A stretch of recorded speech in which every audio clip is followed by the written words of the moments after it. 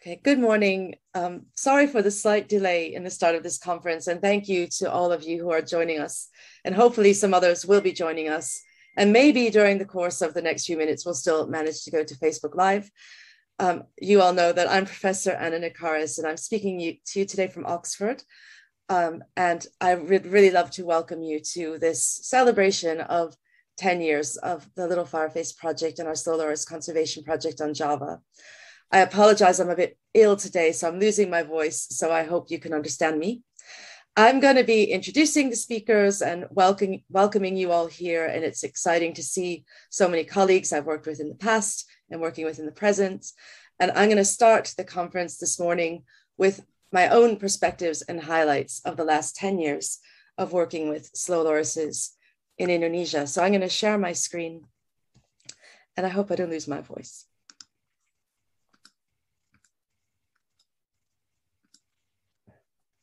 Okay, I have to make everything else small. Okay, so the intention today that we have speakers who contributed to the Little Fireface project from foreign countries as well as from Indonesia. And so the slides will be in Indonesian and in English, and I apologize because mine were a little bit last minute, so they're in my very poor Indonesian. But at least hopefully those watching from Indonesia can start to learn more about our project as well. We also have the subtitles on, and I will try to speak very clearly because sometimes the subtitles make funny mistakes. So here we go, 10 years reflections on Little Fireface project. Little Fireface, where did that come from in the first place? Well, there you see a loris with its eyes glowing like fire. And when I was working in West Java with a group called the Kasipuhan, this was the name Mukageni that they gave to the slow loris. So for these little slow lorises, we called them the Little Firefaces. And this was actually inspired by Johanna Rhoda as well. She said, "You wrote me this letter talking about the Little Firefaces. It's so cute. That's what we should call our project." And what about me? Where did I come from, and how did I get to Indonesia, and how did I start working on Java? I started working on lorises in 1994. I started on slender lorises in India, where I did my PhD. And I really loved slender lorises. They're really amazing primates, and they are included in our slow and slender loris outreach week. And you see me down in the lower corner with an undergraduate research assistant, Courtney Buzzell, who came out to Ayalur Interforestry Division in South India and Tamil Nadu back in the 90s. I then went on to Sri Lanka, which you see here, and I worked there for several years, including naming a new species or re-elevating a new species of slender loris. And while I was working there, I was getting emails from colleagues working in Southeast Asia saying, you know, you're working with these slender lorises, but slow lorises are having a really hard time. They're heavily traded. They're dying in rescue centers. Nobody knows anything about their behavior. When are you going to come study the slow lorises? And so I was in Cambodia in 2006 doing IUCN Red List assessments of lorises, and I met Carly Starr here, and I ended up working with her in Cambodia on the pygmy slow loris for a couple of years. This led to other projects in Southeast Asia, including in Singapore, working in Thailand, and here's Manun Pleo Sungnan, who did some of the most amazing work on Thai lorises, and Pham Shun Deng, who did great work on lorises both in Sarawak and also in Singapore. Nabajit Das, I became one of his external PhD supervisors to help with his work in Bengal slow lorises in India, doing a lot of work with illegal wildlife trade in Japan, where we've changed international laws about lorises. And there we are in Vietnam, working with pygmy lorises in the South in reintroduction projects. But where does Java come into this? So along the way, I was working with many people working in rescue centers in Java. And I visited Java for the first time in 2006 to look at these rescue centers. And I started looking at all of the diversity of lorises in those rescue centers. And it immediately became clear that they probably were different species, or at least they were so morphologically distinct, it doesn't really make sense until we know better to reintroduce all these different animals into different habitats. Also, the person you saw in the previous slide, Richard Moore, the guy with the blonde hair, he was selected by International Animal Rescue to actually monitor their releases because so many animals were dying in rescue centers and dying in release or not being monitored during the release. And it's very hard to get funding for slow lorises. And so one of the interesting residual facts that was lying around about lorises but had never been studied before was the fact that they were venomous.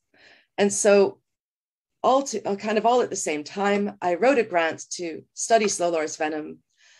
I was asked at the same time to make a film about slow loris venom. This film became very popular and it popularized slow lorises to some extent, particularly their illegal trade. It helped to mitigate their trade. And also the results of Richard Moore's study showed that almost all the lorises that were released by the project he was working with died or their fate was unknown. And the few that were alive, in the end, they only were alive because their collar fell off and we didn't know what happened to them. So it became evident we needed to know the behavior and ecology of lorises, which is the first aspect of the IUCN reintroduction guidelines that we are expected to follow before we release animals to the wild. We should know their distribution, we should know their taxonomy, and we should know their behavior in the wild. And being able to study the super cool trait of venom could attract a big funder, the Leverhulme Trust, to allow us to do that for the first time. This is also when I met Ibu Wirdateti, who is here today. Actually, I met her on and off a couple of times, and she agreed to become my first research counterpart. And we worked together on this project for several years, and she'll tell you about that and all her other experience. Alongside that film, Jungle Gremlins of Java, I would just like to say what you're going to be seeing today, probably from me and a lot of other speakers, are wonderful photographs as well, taken by amazing people over the years, ranging from Andrew Walmsley, who's been nominated and won some categories in BBC Wildlife Photographer of the Year, Robin Cox, an amazing BBC cameraman. We've had film people out from, Korea, from Japan, from Trans 7 in Indonesia, and local camera people as well, Wawan Tarniwan, Achong Seleni, all taking these beautiful photographs. And so I think it's very important to acknowledge the many volunteers as well who've taken photographs that help us to illustrate this beautiful Javan slow loris. And this is probably the most famous photograph that's everywhere on the internet now by Andrew Walmsley, taken back in 2012 of a young slow loris called Yogi. And yeah, it's not daylight here, actually. It's around 5 p.m. It's just that Andrew had an amazing camera. So here's a little bit of the dodgy Indonesian, I apologize, of the history of 10 years of slow loris. Well, where did we find this study site in Garut? It's actually Ibu Wirdateti who knew about it already, and another student, Winarti, who had done some surveys there alongside Wawan Tarniwan, who is the cameraman I already mentioned. And so based on their surveys, we ended up filming Jungle Gremlins of Java in Cipaganti. We ended up in 2012 doing distribution surveys of slow lorises across Java. We developed the ethogram. We did that study of venom. I'll tell you more about that in the next slides. We went on to study their diet, the fact they communicate in ultrasound. We built a school. We started slow loris bridge studies, and we began our agroforestry projects. We continued to do our research with continually collared animals. And by 2017, we could really understand aspects of their reproduction, and you'll be hearing about that from me and later today.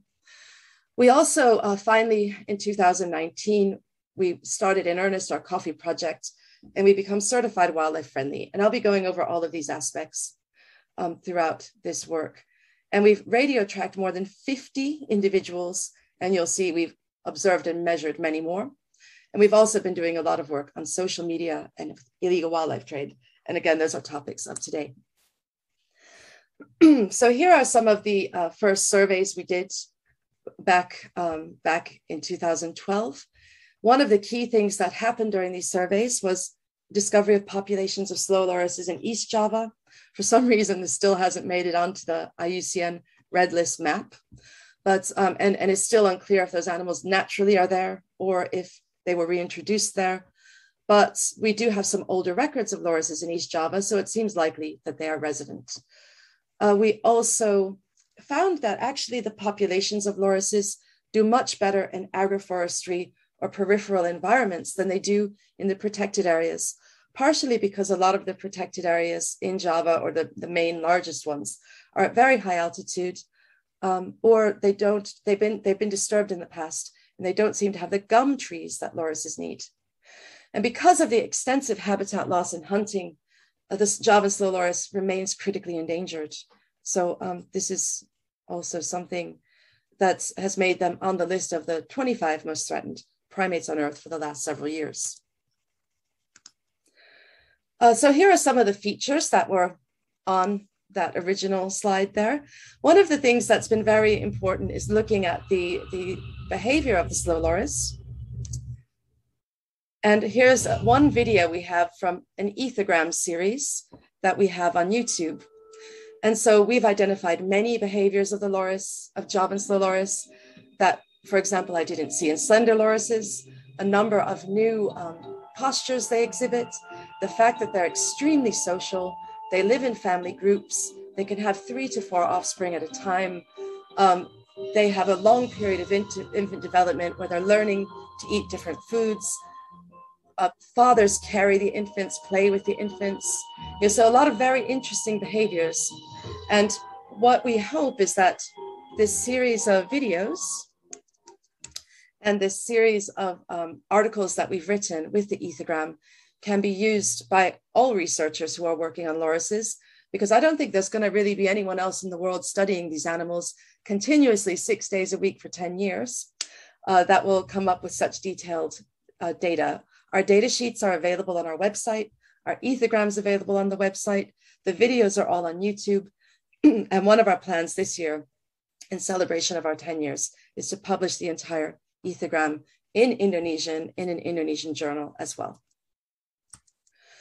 So I mentioned we've radio collared more than 50 individuals.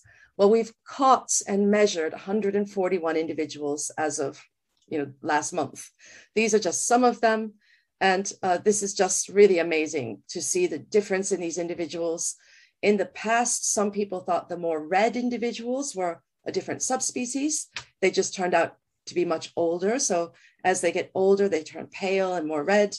Some people thought the little fluffy dark ones were something called Nycticetus ornatus. That's just a young fluffy baby loris. So by looking at this great diversity of individuals, we've been able to learn a lot about their behavior, their body size. Males and females don't differ in body size.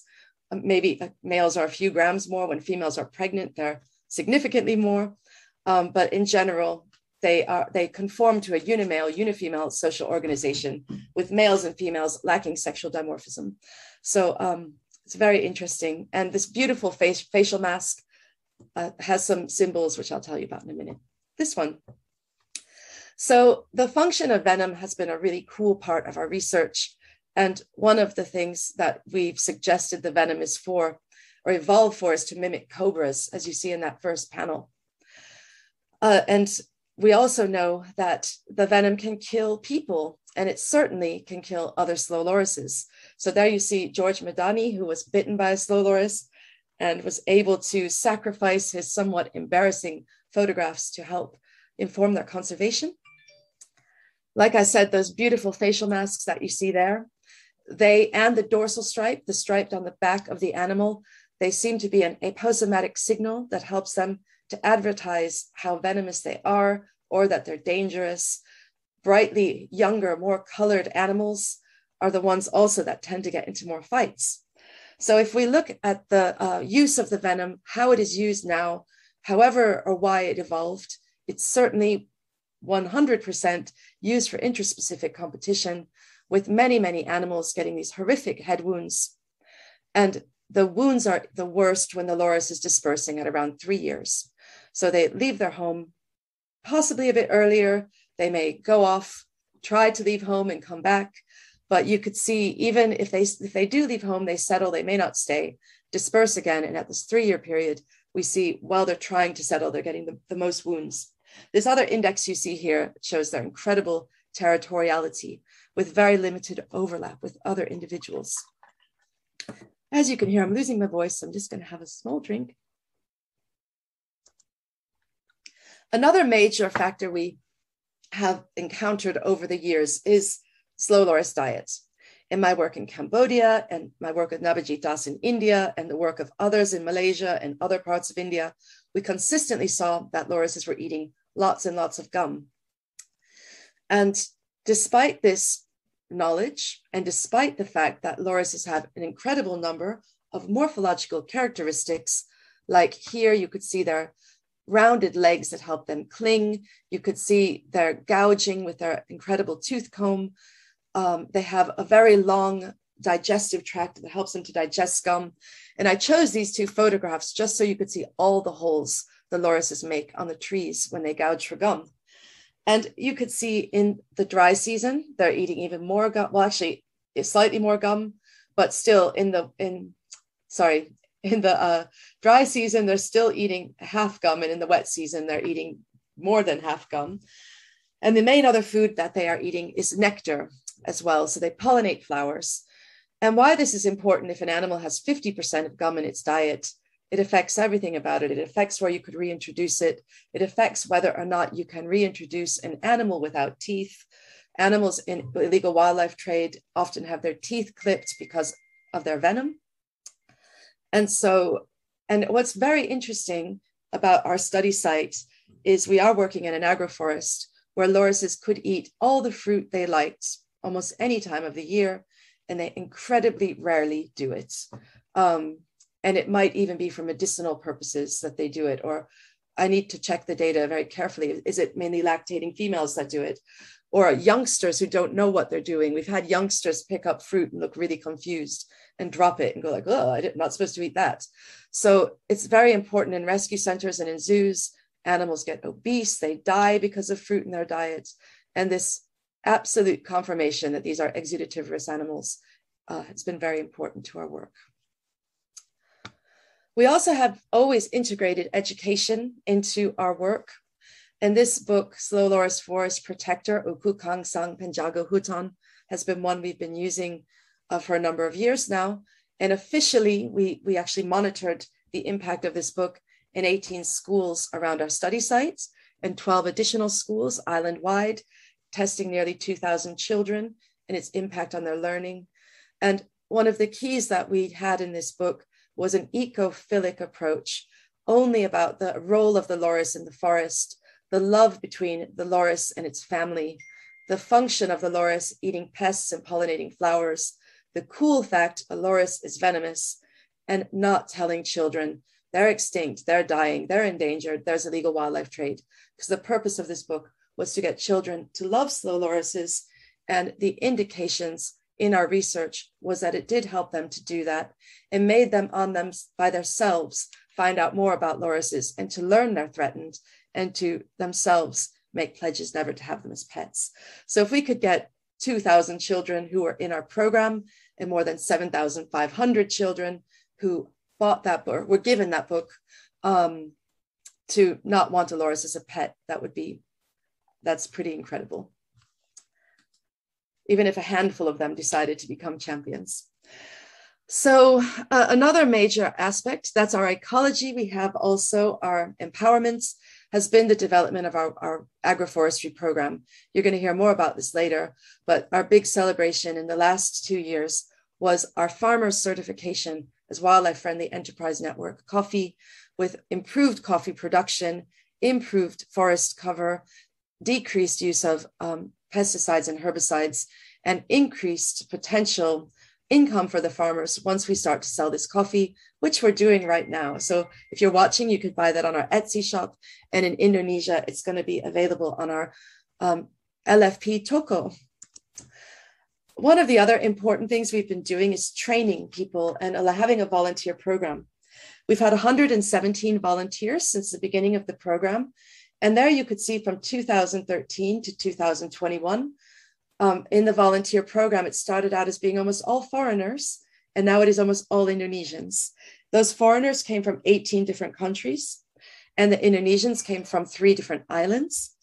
and 49 Indonesians versus 68 foreigners, with more Indonesians now learning about our project and volunteering every day. These volunteers have contributed to our 14,000 hours of data collection that we have collected since 2012, which is an incredible amount of data collection.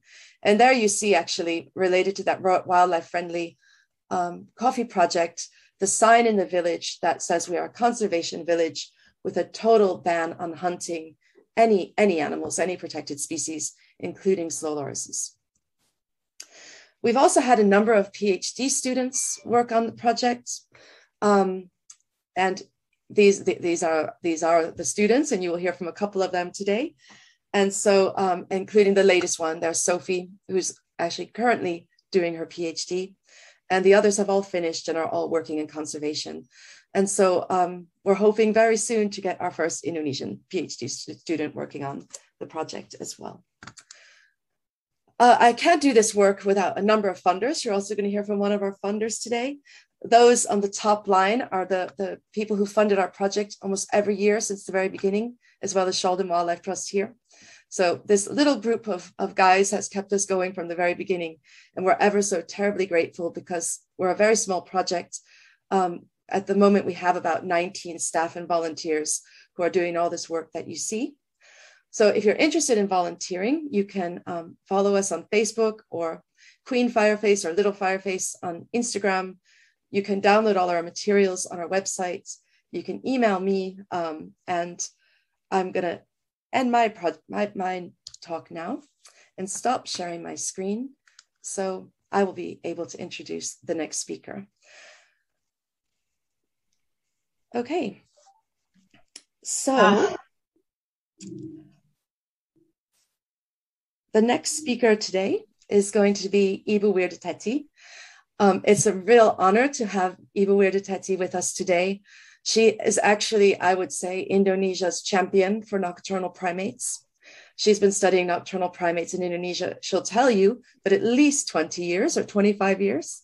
She's working with LFP, she's very interested in genetics, and she's really supported our work. And we've, in both English and Indonesian, we've written many, many papers on slow lorises together. And she's going to tell you about her work on slow lorises. So Ibu Wirdateti, I invite you to share your screen. Okay. Okay, thank you very much for you invite me to this meeting, Prof Anna Nekaris. And I'm very happy to present in here. And good afternoon for Indonesia time, and good morning for everyone. Okay, just a minute, I share my...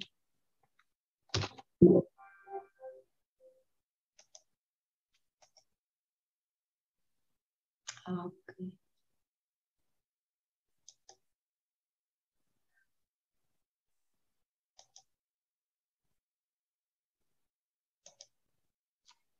Okay.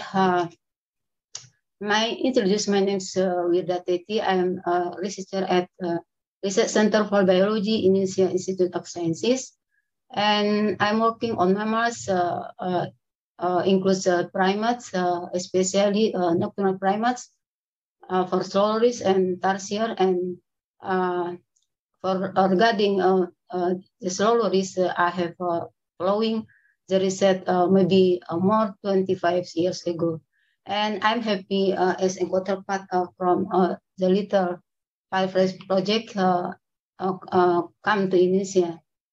And now I would like to presentation of Indonesian loris research and development.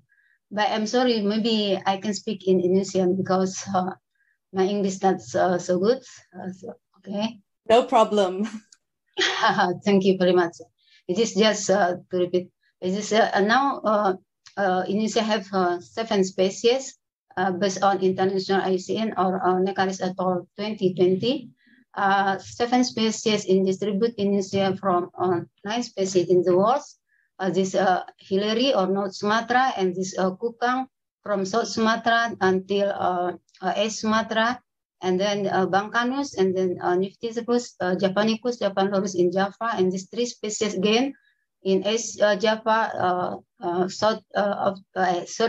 East Kalimantan, South Kalimantan, and Central Kalimantan. And these two species in outbreak in ini tersebar di Indochina, in Bengalensis, in Myanmar, Sri Lanka, and India. So the Nycticebus protected in 1930 by Indonesia law. And ICN is Japanicus, Bangcanus, and Bengalensis, critical endangered, Kukang, Hillary, and Pygmeus endangered, and Menagensis, Kayan, and Borneo, and this Kalimantan population vulnerable. Oke, saya bahasa Indonesia. Bagaimana studi yang sudah dijalankan, yang kami lakukan?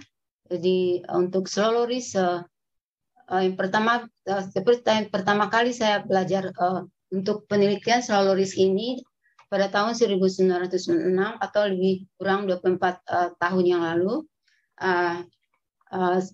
Saya mempunyai 4 slow loris dari Newfoundland, kemudian di keep in captive, and 1998 when I go to master degree, saya menggunakan slow loris untuk my thesis about molecular. Saya tertarik different perbedaan garpu di kepala on the head pada slow loris, and so I'm using the slow loris to my object of the research. Pada saat itu sangat terbatas sekali limited information of slow loris and reference just to for taxonomy publikasi dari peneliti luar, and have not yet found the published from Indonesia researcher or Indonesia student. Sebaliknya, the slow loris bebas dijual. Pada waktu itu, 24 tahun yang lalu, atau 24 years ago, the slow loris is free to be sold and hijack illegal trades. Saya pikir itu kontrol atau monitoring dari satwa liar secara keseluruhan itu sangat masih rendah, tidak seperti sekarang. Kemudian kita sangat mudah untuk menemukan slow loris di traditional market, di bird market, di mall and shopping center. Dan banyak masyarakat tidak tahu bahwa slow loris itu atau kukang itu dilindungi. Dan harganya sangat murah, berkisar hanya 10.000 sampai 15.000 per individual, atau sekitar 1.6 until $1 per individual. So very easy to get them and very easy to buy by people. Perkembangan setelah penelitian tentang slow loris, setelah saya master degree, kemudian saya melanjutkan untuk penelitian slow loris tentang habitat, distribusi, genetik, dan captive breeding. Di sini saya juga untuk mengembangkan penelitian, saya mencoba ini di sini sebagai membimbing dari banyak student untuk penelitian slow loris dari beberapa university. Kemudian penelitian juga sudah mulai dilakukan oleh NGO, kemudian rehabilitasi center seperti like IAR. Dan ini dari tahun 2000, from 2000 until 2010 or 2011, I think just 8 publication for slow loris. So very little for publication of slow loris. But now, from 2012 until now, I think the penelitian tentang slow loris is growing rapidly, especially sejak tahun 2015. Dan saya mengkonter kurang lebih 40 publish slow loris oleh student peneliti dalam jurnal nasional, dan 25 papers diantaranya itu sejak tahun 2015. Dan umumnya penelitian memang masih berkisar pada Nycticebus javanicus. Sementara untuk the other species like Nycticebus kukang and Menagensis, I think still low. Kemudian penelitian ini yang lebih banyak itu tentang ekologi dan distribusi, itu lebih kurang 60%, and captive 25%, dan laboratory genetics paling itu 15%. Jadi masih very low for laboratory study for slow loris. Dan dari tahun 2012 itu sudah banyak yang artinya sudah banyak yang sadar dan perhatian terhadap konservasi slow loris. dan beberapa yayasan seluruh sudah established, terutama based on the distribution seluruh location. And this my scope of my study, field study and captive breeding and laboratory. Ini adalah survei yang saya lakukan selama mulai dari tahun 1999 sampai sekarang. For Lorises Nycticebus kukang, ini yang sudah kami lakukan survei, have study in Lampung, Sumatera, Palembang, East Sumatra, Jambi, and a small island close with the Batam Island, Singkep Islands juga sudah dilakukan, and then Java, Banten, West Java, Central Java, and latest recently in East Java. And then this the Kalimantan, this South Kalimantan, Central Kalimantan, and East Kalimantan, Penajam district. We can see how the different of frog on the head of each species. Recently, this previous I explained, this distribusi on Javan lorises in Central Java, itu di Pekalongan district, Peteng Kriono Forest and Plantation. Kemudian di kaki gunung Wilis di Kediri distrik Jawa Timur. Kemudian di pantai selatan Malang, wilayah Kondang Merah, we found the lorises, the Spondias tree, and altitude 0 meter above sea level, very, very close with the beach, maybe 25, and the second lorises we meet maybe 15 meter from the beach. This is Java. Ini adalah foto-foto yang bisa kami ambil, image yang bisa saya lakukan selama survei. Ini adalah lorises di Jawa Timur, kemudian ini adalah di Jawa Tengah, kemudian ini Jawa Barat, dan ini adalah South Sumatera, kemudian ini adalah Lampung, still young. If we go to the field, we have two collection of DNA sample, like saliva, fecal, and hair and blood. Kemudian juga kita melakukan survei di beef market, traditional market, and then collaborative with stakeholder in handling lorises confiscated. This activity in captive breeding, when we got the lorises of confiscated animal or from wild, usually kita lakukan adaptasi di kandang, itu take time to until 3 months, sampai loriesnya merasa aman di kandang.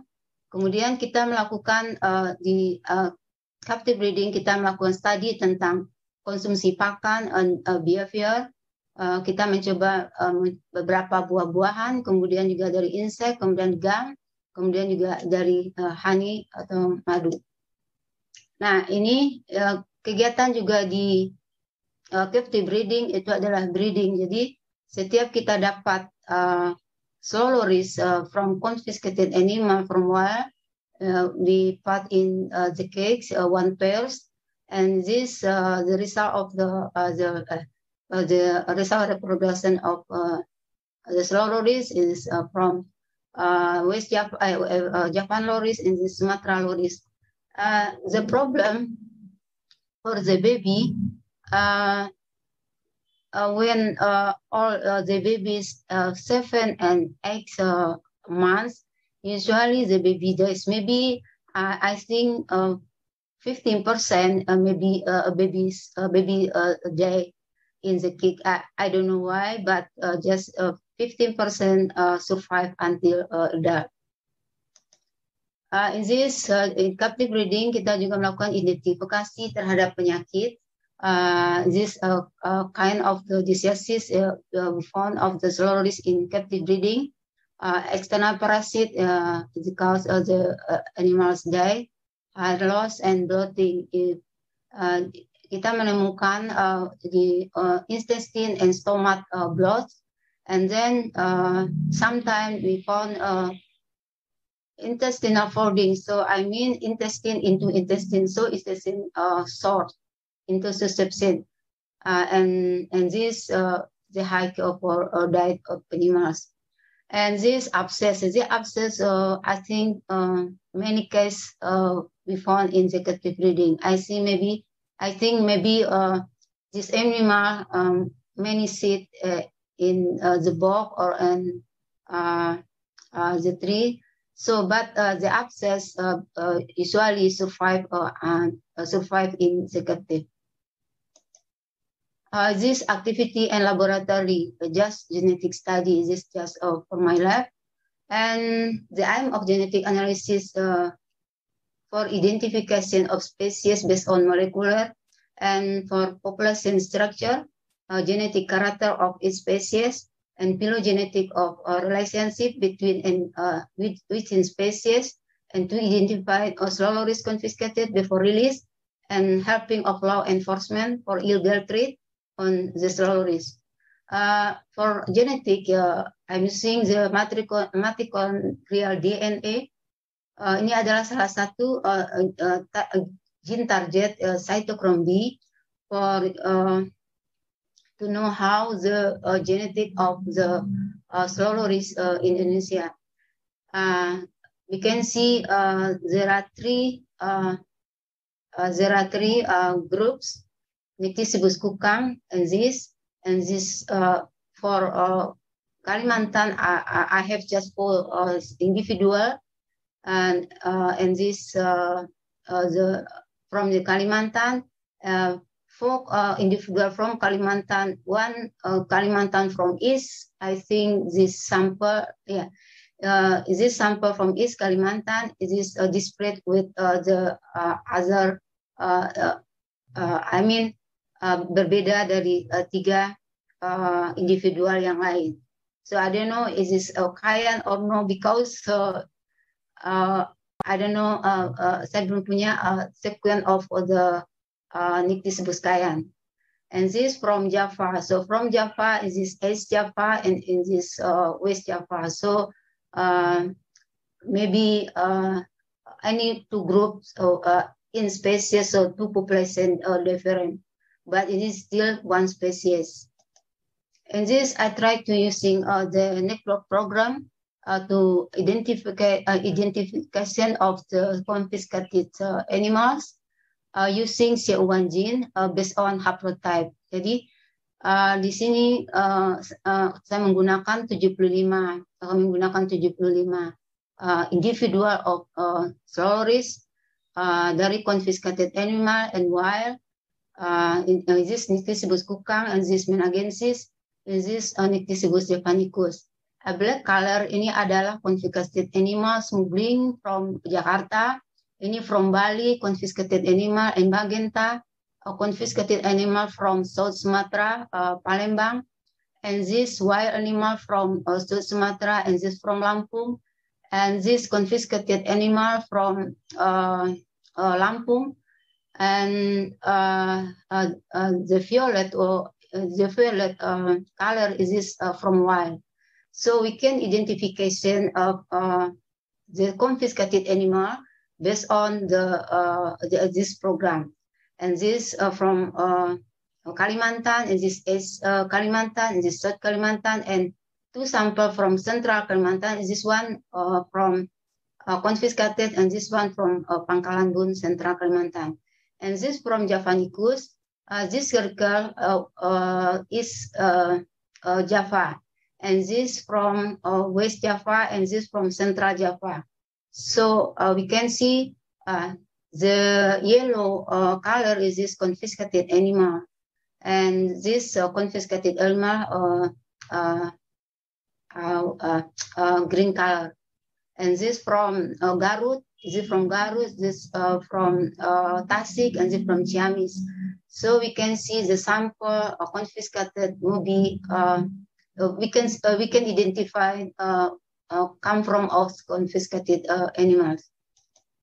And this Javan lorises. So we get sample from West Java and East Java, and this sample Jatim is this confiscated animal from Surabaya bird market and Kediri traditional market, and this sample from Garut with confiscated animal, but is this one group one population from East Java, and this from Central Java.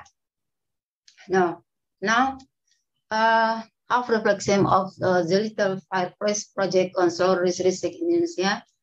I tried to summarize how about lorises in last 10 years with a long present of the Little Fireface project research in Indonesia. Summarize from 2011 sampai tahun 2021, saya bisa mengatakan bahwa dengan keberadaan Little Fireface Project in riset in Indonesia itu dapat meningkatkan konservasi of lorises. Kita bisa melihat stakeholder such as Nature Conservation Agency or BKSDA itu lebih concern, ini especially from West Java, lebih concern terhadap konservasi lorises. And this project can encourage the student and the researcher to care of lorises by research. We can see many publications and active in media online for lorises conservation, like in journal, thesis, essay, and media online, and provide or availability on the biology data of lorises, especially Javan lorises, like ecology, habitats, feed, nutrition, and phenom and age. And peningkatan pengetahuan masyarakat tentang wildlife itu meningkat, di mana community lokal seperti Cipaganti, lokal Cipaganti people understand the meaning of the conservation and the presence of the lorises and their plantation or their forest in around village. And stakeholder awareness concern about lorises was the increase. FLP project can be to provide input to management authority, like in here, forest ministry, to development of lorises conservation. And besides that, we can see from 2011 until 2020 or for 10 years, bisa kita lihat perkembangan dari penelitian lorises di Indonesia itu meningkat. Kemudian terlibatnya volunteer from student, researcher, or people around where LFP stay, itu sangat membantu untuk meningkatkan kepedulian dari kehadiran lorises dan konservasi mereka. Kemudian juga local people seperti Cipaganti itu mendapatkan satu edukasi tentang fungsi and benefit of wildlife such as lorises around them, meningkatkan ekonomi dan sebagainya. Kemudian transfer knowledge dari proyek ini kepada masyarakat, kepada peneliti atau student atau volunteer dari program ini kita dapat jadikan sebagai template untuk diimplementasikan di dalam penelitian pada spesies lain dari satwa liar, khususnya spesies dari genus Nycticebus. And the last, a lot of information have published, maybe I don't know, maybe 20 publication dengan begitu banyak data yang sudah terangkum di dalam penelitian ini. Ini saya pikir hasil riset from 2011 until 2016. So this is amazing. Ini yang harus dapat kita pelajari. Maybe for me as counterpart, is this very important how to the handling the project for get how to the publication. Jadi ini suatu suatu gambaran yang sangat perlu ditiru khususnya untuk Indonesia, researcher or student Indonesia yang bisa diterapkan untuk penelitian selanjutnya. And I hope this project we continue to research Indonesia loris, not just for Nycticebus javanicus, but the other Indonesian loris, species of Indonesian loris. I think enough for my presentation. Thank you very much. I stop here. Thank you so much, Ibu Wirdateti. That's wonderful. We are now live on Facebook. So just so everybody knows, we're live on Facebook, but there are still some minor technical difficulties, and we're monitoring questions on Facebook. Does anyone have any questions for myself or Ibu Wirdateti now? We have a small discussion time, but otherwise we could always save questions to make up some of the time we missed due to the technical difficulties. But I realize some people might have a question now that they would love to ask. Otherwise, we have several points for discussion. So think about your questions. Can I ask a quick question? Yeah, please do. Ibu, thank you. Those were amazing oversight talks, giving a really detailed view of what you've learned over the many years. It's fantastic. I was really shocked about how little the lorises are sold for in the markets. That's astounding. It's as though, and then they quite often they're used as tourist props. Is that as well as pets? Are they then used to generate income? No, not on Indonesia. They're not really used as tourist props. That's more in Thailand. But they're often for young girls that have them as a pet. And the price that they start at from the first hunter is about half a pack of cigarettes. So that's actually one of the reasons the hunting ban is not so difficult, because they're not a high value species. But because they're easy to catch, you may as well catch one when you're hunting other things. But by the time they leave Indonesia, if they get smuggled out of Indonesia, that's when they get more expensive. So they can, in Japan, for example, reach $10,000 or $20,000. Right. But in Indonesia, they've never been very expensive. Okay. Oh, thank you. Yeah. So as you said, hopefully that if there are fines or something that might, that are twice or three times what you'd earn for a loris, that might be a good way of stopping it if it's implemented. So that's why awareness is so important, because actually a loris is less expensive than a domestic cat, like not a breed of cat, let's say. So if you were to buy a Siamese cat, it would cost 10 times the price of a loris. So by trying to change attitudes, I don't know, for people to get other kinds of domestic pets is really important as well. Oh my gosh. Teti, did you want to say anything about that question? About the price of lorises? And how it's changed over the years? Or the price of loris maybe in Indonesia, I think depend on the big market. Like in Jakarta, it's very, very illegal trade, but very expensive for Indonesia people. But like in the big market traditional in this district, in when I go to the East Java last 2 years, and the slow is just the price just maybe how many dollars? $10, maybe $10, maybe $10, around $10. And sometimes the slow loris change the other animal, so barter.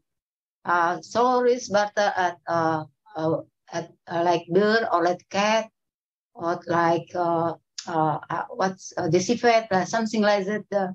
And traditional market, I found like this in in the traditional market.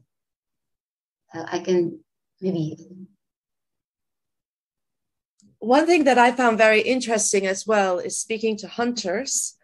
They say they catch the pretty lorises, and they recognize that lorises bite each other and damage their face and their head with their venom. And so they say if they catch a really ugly loris with a terrible wound, they put it back because they can't sell it for very much. So I thought that was very interesting that the hunters recognized that lorises bite each other. And that's sometimes why they cut their teeth in transport, so they can't bite each other when they're in a box. And yeah, it's interesting. Okay. Thank you both. Thank you. Okay, so I'm going to move on now to Ahmad Nabil, who is currently one of our research assistants in Cipaganti. And his video has been pre-recorded. So I think Katie is going to share that with us. And he's going to be talking about some behavioral aspects he's been studying during his time as a research assistant for the Little Fireface project. Katie, do you want to introduce this anymore?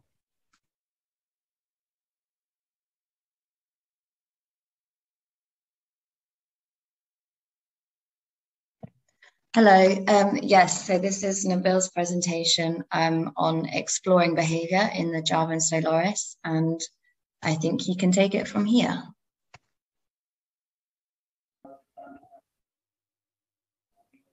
Halo semua, selamat pagi teman-teman yang berada di Inggris, selamat sore teman-teman yang berada di Indonesia, selamat malam teman-teman yang berada di negara lain.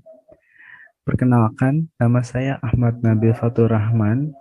Saya di sini sebagai research assistant di Little Fireface Project. Hari ini saya akan berbagi pengalaman saya mengenai perilaku kukang Jawa. Oleh karena itu saya akan melakukan presentasi.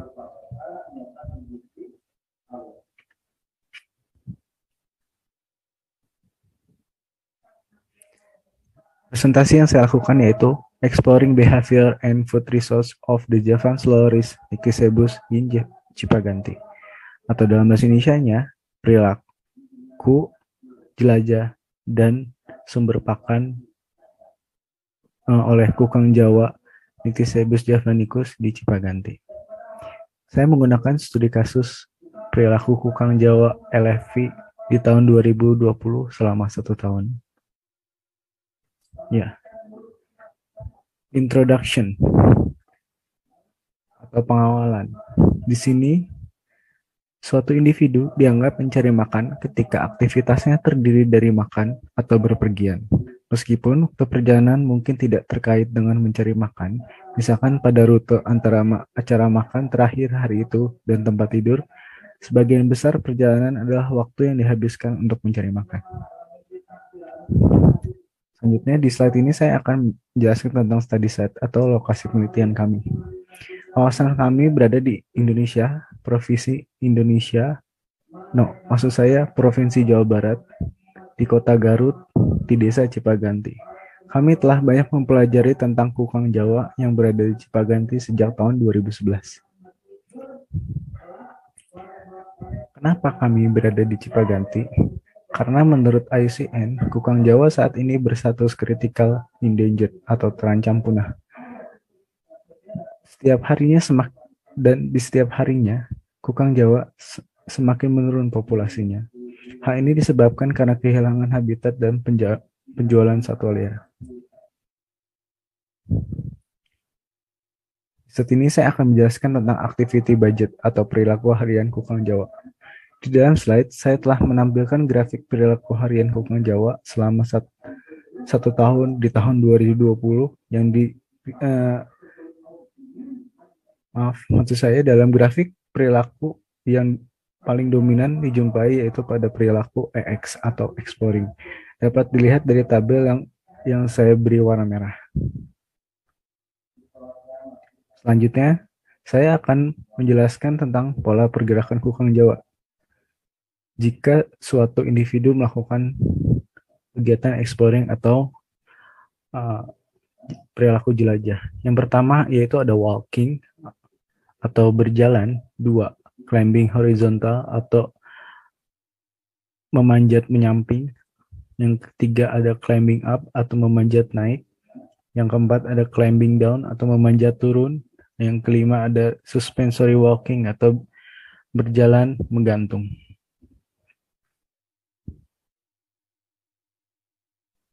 Di saat ini saya akan menampilkan video perilaku exploring yang dilakukan oleh kukang Jawa.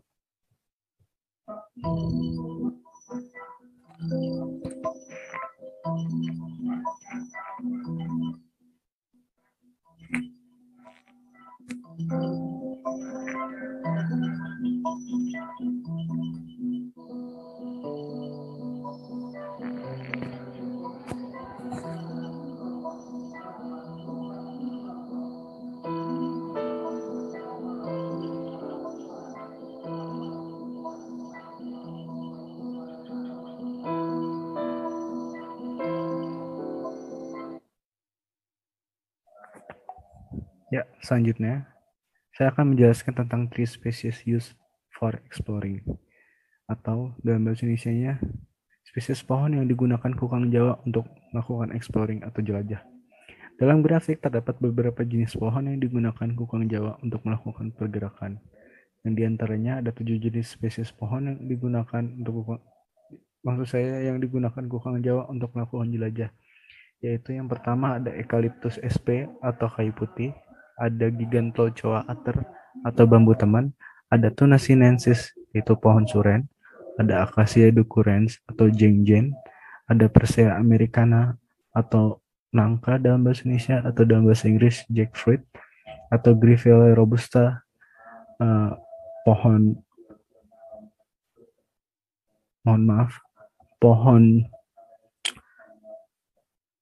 saya lupa nama bahasa Indonesianya. Kemudian ada kaliandra atau kalianda merah. Selanjutnya saya akan menjelaskan tentang feeding occurrence atau kejadian makan. Di saat ini saya akan menjelaskan selama tahun 2020 tercatat jenis pohon yang digunakan kukang Jawa untuk melakukan aktivitas makan, dan ada 7 jenis spesies. Ada 7 spesies pohon yang paling dominan digunakan kukang Jawa untuk melakukan aktivitas makan. Yang paling banyak yaitu ada Acacia ducurrens atau jengjen, ada kaliandra merah, ada Eucalyptus sp atau kayu putih, ada Grevillea robusta, pohon salamander, ada Tuna sinensis itu pohon suren, ada Gigantochoa ater itu bambu teman, ada Persea americana yaitu nangka. Selanjutnya saya akan menjelaskan tentang three usage comparisons atau komparasi penggunaan pohon. Dalam slide ini saya menjelaskan bahwa perbandingan pola jelajah dan kejadian pakan yang ditemukan selama tahun 2020, dan terdapat 3 jenis pohon yang paling dominan digunakan kukang Jawa untuk melakukan perilaku jelajah dan perilaku makan. Yaitu yang pertama ada Acacia ducurrens, jengjen, ada kaliandra yaitu kaliandra merah, dan Eucalyptus sp yaitu kayu putih. Pada slide ini saya akan menjelaskan tentang tabel jenis pakan dan pohon apa yang digunakan kukang Jawa untuk melakukan makan. Yang pertama Eucalyptus. Di pohon kayu putih ini kukang Jawa juga, dia memakan bunga, kemudian dia juga memakan getah, dan kemudian juga dia memakan serangga, dan paling banyak dia memakan nektar. Total di pohon ini dia sebanyak 17. Untuk kaliandra calotirsus atau kaliandra merah, hanya ditemukan bahwa kukang Jawa memakan nektar sebanyak 44. Untuk Acacia ducurrens, kukang Jawa banyak ditemukan memakan getah atau gum sebanyak 53, dan serangga 1 kali. Jadi total sebanyak 54. Selanjutnya kesimpulan. Yang pertama, di tahun 2020 aktivitas profesi kukang Jawa yang paling dominan yaitu perilaku jelajah atau exploring. Kemudian Nomor 2, perilaku jelajah mengindikasikan kokang untuk mencari sumber pakan. Nomor 3, terdapat 7 jenis pohon yang dominan digunakan kokang Jawa. Nomor 4, jenis pohon yang paling banyak dijumpai kokang Jawa untuk melakukan perilaku pakan terdapat di pohon pertama Acacia decurrens, yaitu jengjen. Kedua, Kaliandra calotirsus atau Kaliandra merah. Dan yang ketiga, Eucalyptus sp atau kayu putih. Terima kasih telah menonton.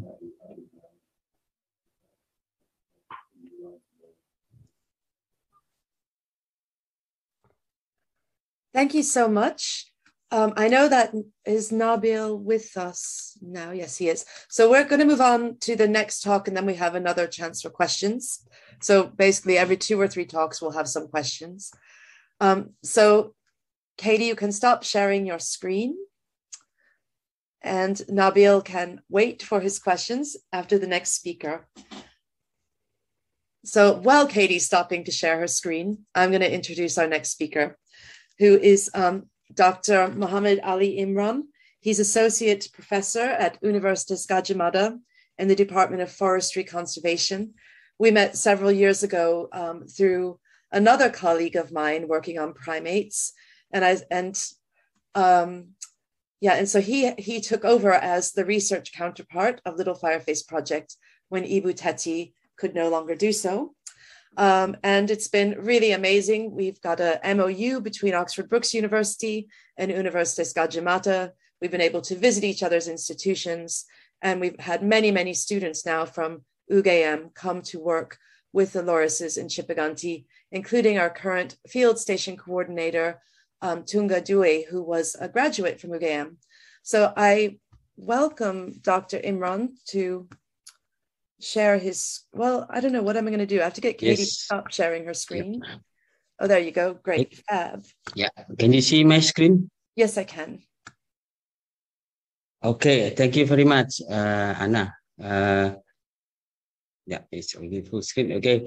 Today I'm going to talk about more general on the challenge for biodiversity conservation in Java, particularly it is also known as the most fragmented island in the world.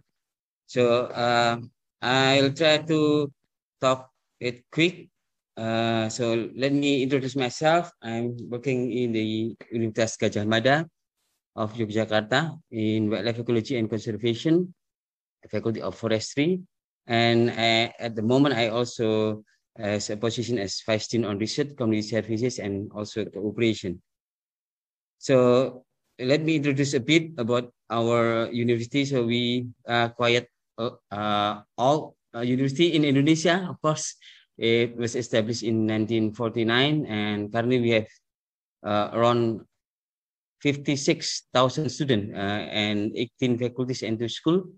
And we are also encourage our work for the pro-rural development and also pro-good governance. So in our work, we always try to combine between education, research, and also community services. So I will later on explain how we deal with this pillar in our work. And this is my lab in the Faculty of Forestry, and I also give a link for our website. And we are mainly working on ecology management, also conservation of wildlife, and we offer also some courses from bachelor to PhD. So yeah, I hope everybody know Indonesia and particularly Java, where we always talk about this island. So let me be clear about Java. So Java is not only the main island in Indonesia, but also known as the highly density populated island in the world. So as you may see here that we have around 1,000 people within 1 square kilometers. So it is really dense, and as you may imagine that if we have a dense populated island, it must be also hard for biodiversity conservation. What we can see here that although it is very densely populated island, but our recent study using species distribution modeling, using 12 mammal species and also 80 aves species, we try to model how those species can be used habitat in Java. So we found that there are still some area which considered as the high biodiversity hotspot, as you may see on the top of the figures. There are some red mark over there that indicate the high biodiversity area. And yeah, and unfortunately that Java, we have a high pressure, but also unfortunately less constant. As you may know that Sumatra, Kalimantan, or even Papua, they have a lot of concern for conservation, but Java is very few, particularly research bodies and also what do you call funds for conservation for Java. So we have to ensure how we can work for conservation in Java. And yeah, also that many area in Java is under the management of Perhutani, and as I mentioned before, that NGO and international scientists go to other island and focusing more on social issues than environmental issues in Java. And I believe that with the trend of the development, Java can be seen as future trend for other island, and that's why I think what Anna already done until now is that working on Java is crucial, and it will help a lot for conservation in Java. So because it's kind of reflection, I try also to reflect myself. So this is my first paper on seeing how biodiversity conservation in Java. And at the moment, I got a fund from Finland Embassy to observe Menorah Hill nearby Yogyakarta, and I found that even it's only not under managed by government, there are a lot of opportunity to have more species in community forests. At the same time, we found that urbanization, which caused less people stay in the rural area, have a good opportunity for the biodiversity to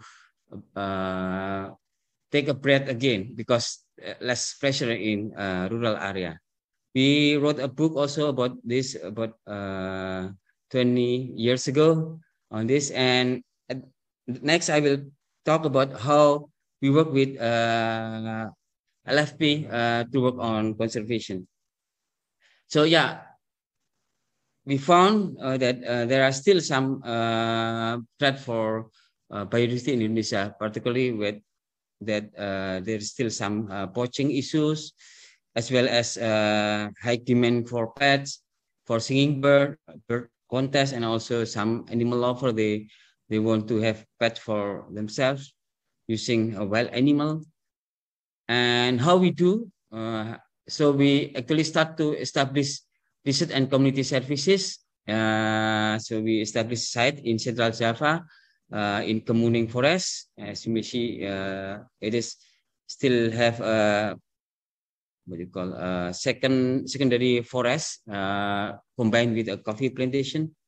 And we found a very interesting phenomena about biodiversity. We found many different mammal species as well as bird species, and including slow lorises that become a connection between me and also Anna.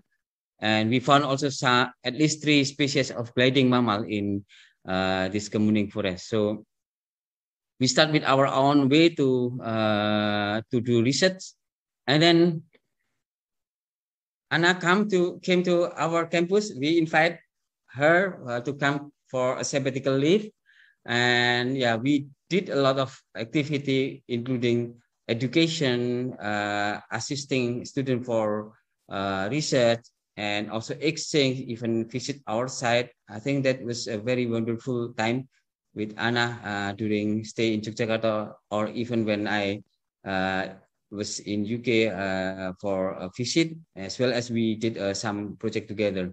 And since 2016, we have a very intensive interaction, not only with Anna, but also with other colleagues who do research and also community services. And yeah,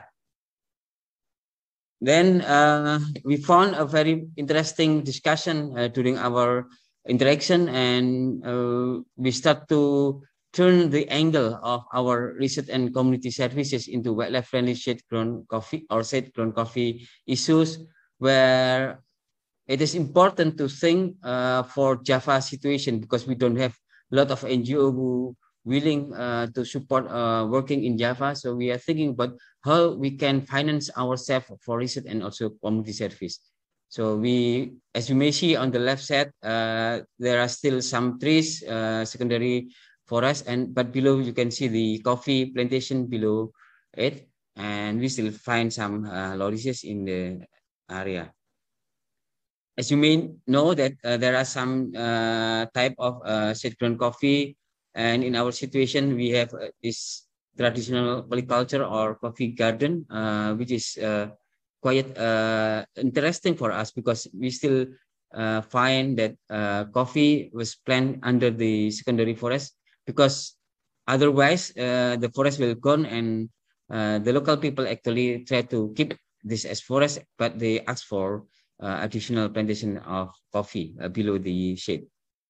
And yeah, as Anna told us about the MOU between Oxford Brookes University and also Universitas Gadjah Mada, we established many activities, including last year, just before pandemic. We have a workshop on wildlife-friendly coffee workshop in Garut, and that was my last meeting with Anna.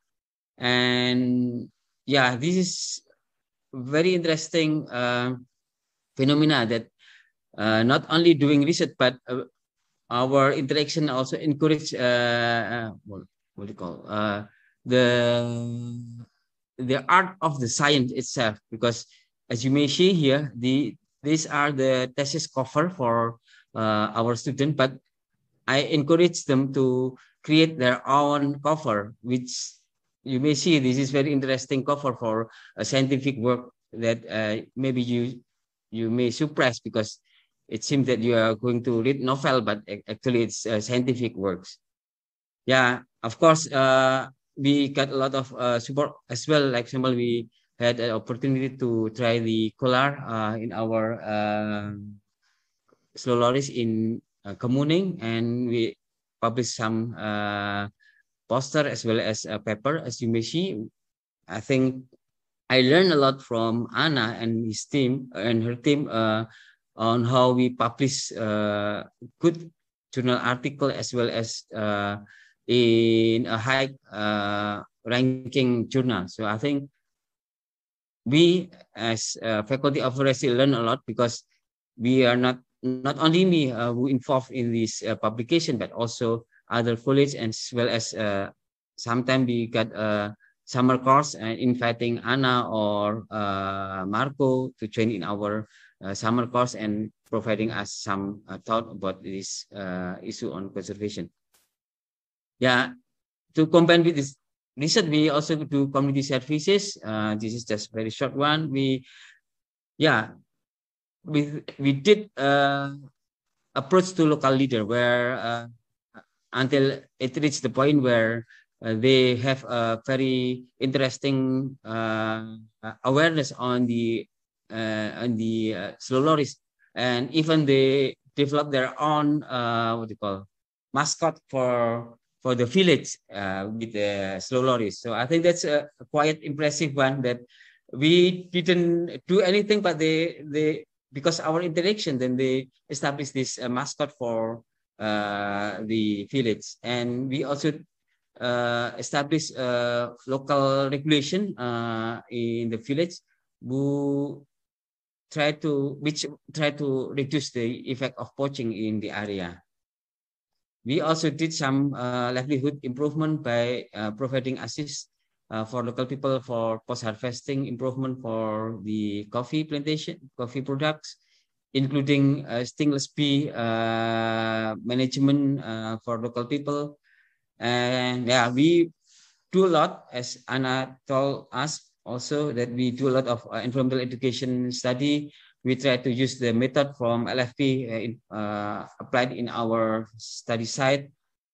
And yeah, this is one thing that we also proud of, because we, instead of we fight the poacher, we try to invite poacher to join in our wildlife monitoring, particularly bird. So since 2016 until now, we have a relatively regular monitoring with local people. So at least 3 times a year, we have data on the bird diversity, which help us also to update our data on the bird diversity. Yeah, we also identify there are potential volunteer tourism, let me say like that, which including research support for research or training, doing environmental education, and it's characterized by short to medium time visit, and there are a lot of students coming to our study site. At least around 30 theses already produced from our study site. Yeah, in conclusion, to make it short, we are happy to join with the Little Fireface Project initiative, which led by Oxford Brookes University, because we feel that both scientific atmosphere and also community services are enhanced in this respect. And yeah, we are thinking about future plans on expanding our network and also wildlife research and conservation, as well as trying to find possible exporting Kemuning coffee using wildlife-friendly coffee scheme. And also in the future, we found out that with this COVID pandemic limitation, we think that encourage volunteer tourism, particularly domestic students, to do community service with us will be very important in the future. Thank you, and I'm really happy to join with this initiative. And I give the time to Anna. Thank you. Thank you so much. There's a wonderful talk and some happy memories there as well. And I'm just, we do have a few minutes if anyone would like to ask a question. Otherwise, we could carry on with talks. There's no questions on Facebook at the moment. And I'm going to leave time for questions at the end in discussion, and discussion even between us as the presenters, but I don't see any questions in the chat. So I will just carry on then, and we could have our discussion at the end. Thank you so much, Imron, for your wonderful talk. Next, we're going to have another section of talks about illegal wildlife trade and also back to research at the field site in Cipaganti. And the next speaker is going to be Kim Fedima. She's a PhD student in Australia. I'm her external supervisor. She also did her master's with us at Oxford Brookes a few years ago. And she was going to come to Indonesia to do some work on illegal wildlife trade and marketing perspectives. But because of the pandemic, her research had to go online. So she's going to tell you a little bit about what we've done over the years tackling online trade and what her research is about. So Kim, I invite you to share your screen.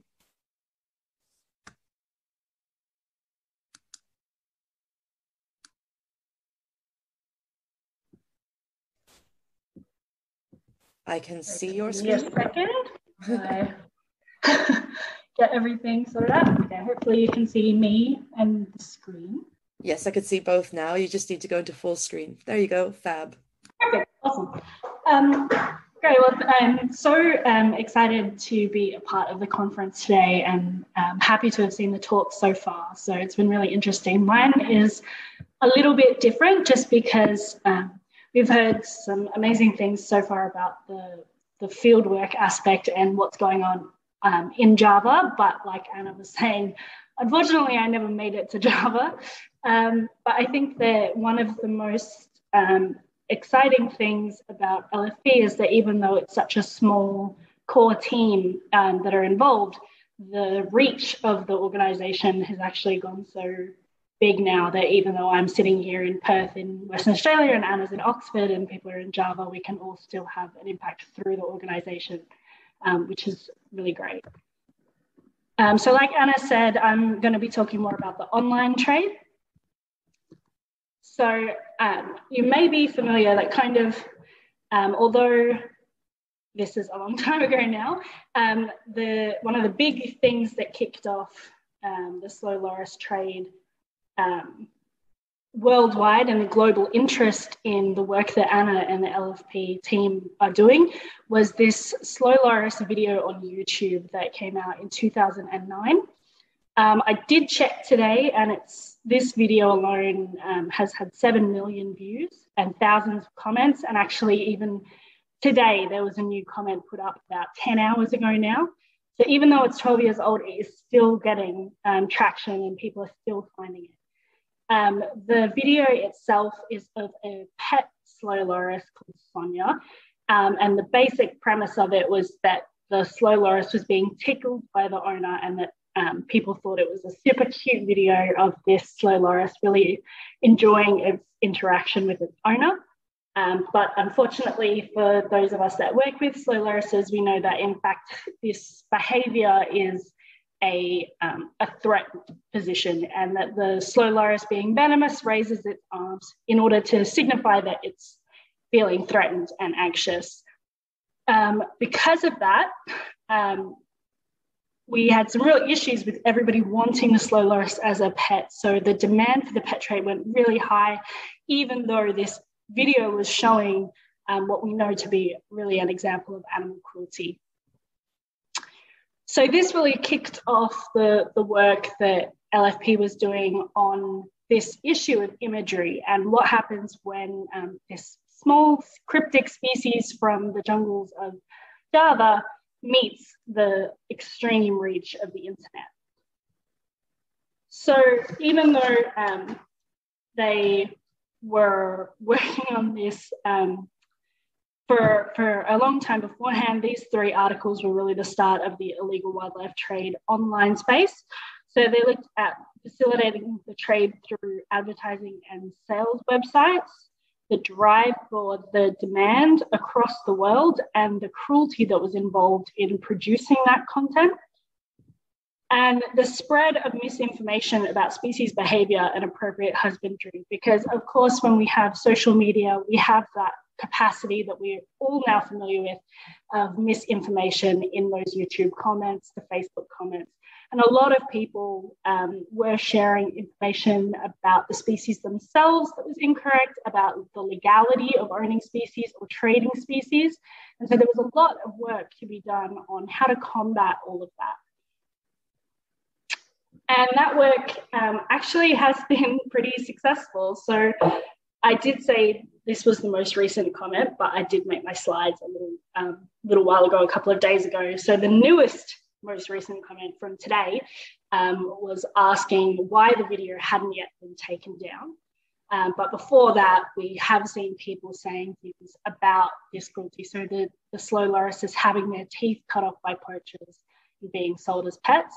And that most recent comment was from a week ago. And the top comment, so the one that has the most likes, and you can see the number there, it's from about 4 years ago. And he's talking about having reported the video because of that misinformation and because of those issues of having these animals as pets.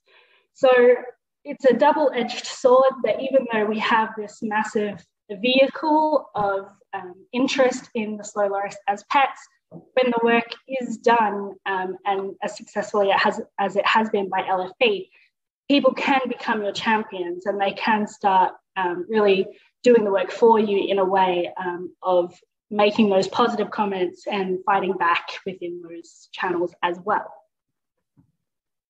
I mentioned before as well that as well as just driving that demand, we do see imagery being used for photo props, not so much in Java and in Indonesia, but in other Southeast Asian countries like Thailand in particular, but also even moving across into Europe. So one of the studies that was done was on imagery in Turkey as well. So those photo sharing platforms, they allow users to share photos and videos of the lorises, and often that's being done on beaches or in high tourist location spots. And the tourists are encouraged to hold the loris, as you can see in the picture there, and create that tourist memory of their amazing and exotic lifestyle that they can share on their social media. They do that really as a way of impressing social networks in order to get clout, and in order to showcase this adventure that they're having on their travels. But very, very rarely do we see them posting information about the species or doing anything to try to educate the viewers or themselves on what is actually going on in those encounters. So what could be a very brief encounter for the tourist doesn't really portray the context of that life that that loris is having and the journey that it's had to get there through often being taken from the wild. So that can have really severe impacts on welfare and conservation. And I'll just have to stop. And we do often see, like was shown in previous things about the confiscated lorises, that they do often have very short lifespans as well, which sets up this constant need to be hunting more lorises and getting more income from those species. So in response to that, there has been work done across these different social media companies to create some kind of coalition to end wildlife trafficking online. So this was begun in 2018, and most of the big companies have signed on to it. So Google, Facebook, which owns Instagram and WhatsApp as well, and TikTok, which is one of the most highly growing social medias that we're seeing today. So they have signed on and have really taken this stand publicly that they're going to try to progress their ability to track and stop wildlife trade and wildlife imagery online. And you do see these little pop-ups that come up. So this is just an example of one on Facebook, but they have them on Instagram as well, that if you try to search for those wildlife imagery or photo props or anything like that, it will let you know. Unfortunately, it doesn't stop you from actually searching for it. So you can just X that box and keep going. And so we are still seeing all of these pictures down the bottom here of lorises that are still in trade and are still being sold. There was a question earlier about the price of lorises and how they're so cheap. Obviously, I haven't been to Java, so I can't talk about the trading there, but really interestingly on social media, we also see these trade groups that come up a little bit like Facebook buy and sell and Facebook buy nothing groups that are popular in Australia and the UK. So lorises aren't just bought for cash amounts, but they're also traded either for other species or for other objects as well. So as an example, off the top of my head, I've seen them traded for vape cartridges and things like that as well.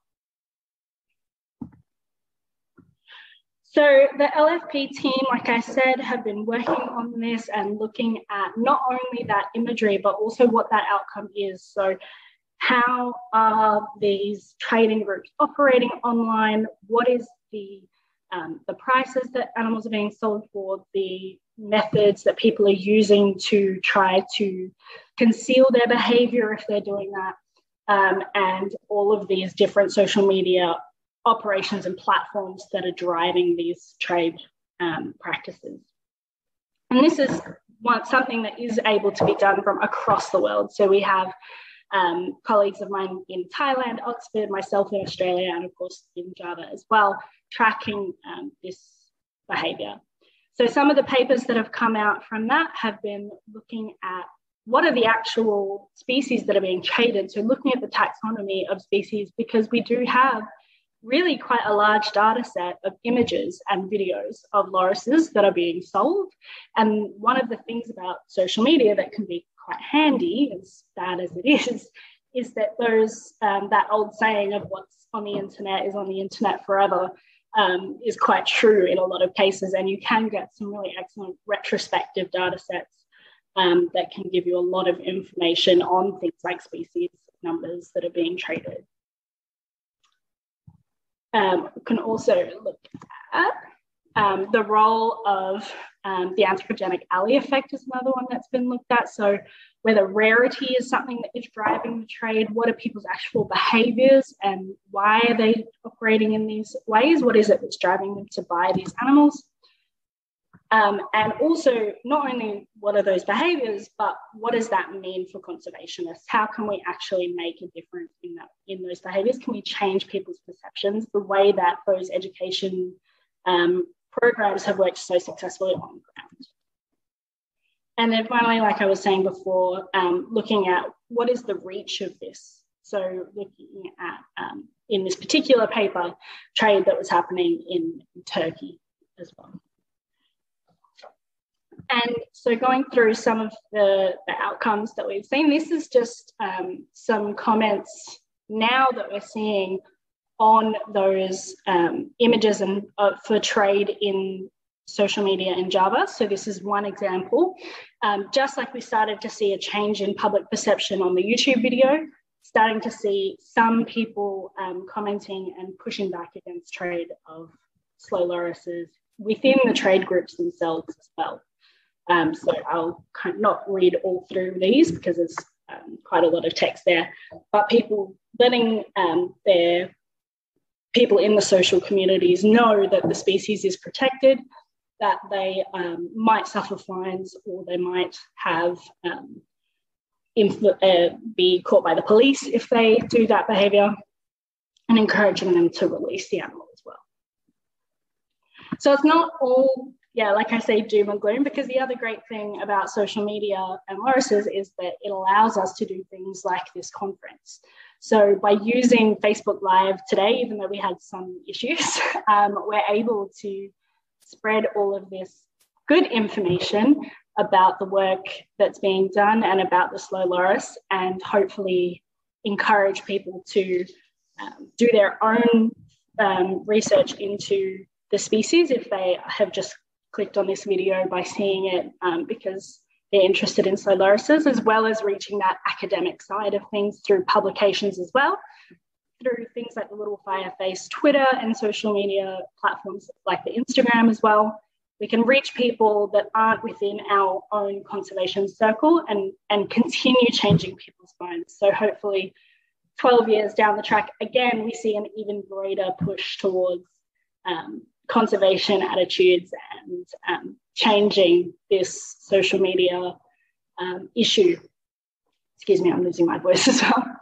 And I just had a few last pictures here as well of some of the work that Anna's done through National Geographic Kids as well, because social media is reaching more and more young people, and that gives us an opportunity to create those conservation champions from a really young age as well, which is something that I think is really moving and shifting that tide of conservation for this amazing group of species.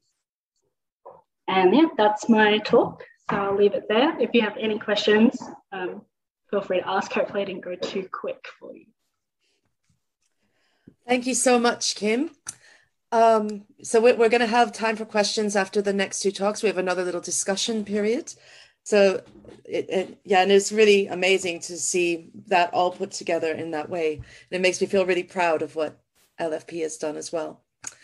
So carrying on from the wildlife trade, whereas Kim couldn't get to the field and couldn't go into the markets, our next speaker, Ahmad Ardiansyah, did so for about a year and a half as our wildlife trade officer. And he's going to be speaking to us today from the Netherlands, where he's studying for his master's. So hopefully he's here to share his screen. Trying to see if he's here. There you are. Welcome, Ahmad. So this is just a little short talk, and Ahmad's also going to help get us back on time. Thank you so much. Yeah, so good morning, everyone. So I'm Ahmad Ardiansyah.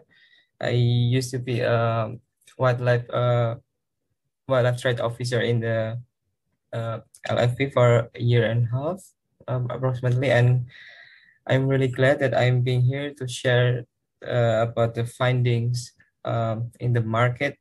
So first, I want to talk about my experience during my experience being a wildlife right officer.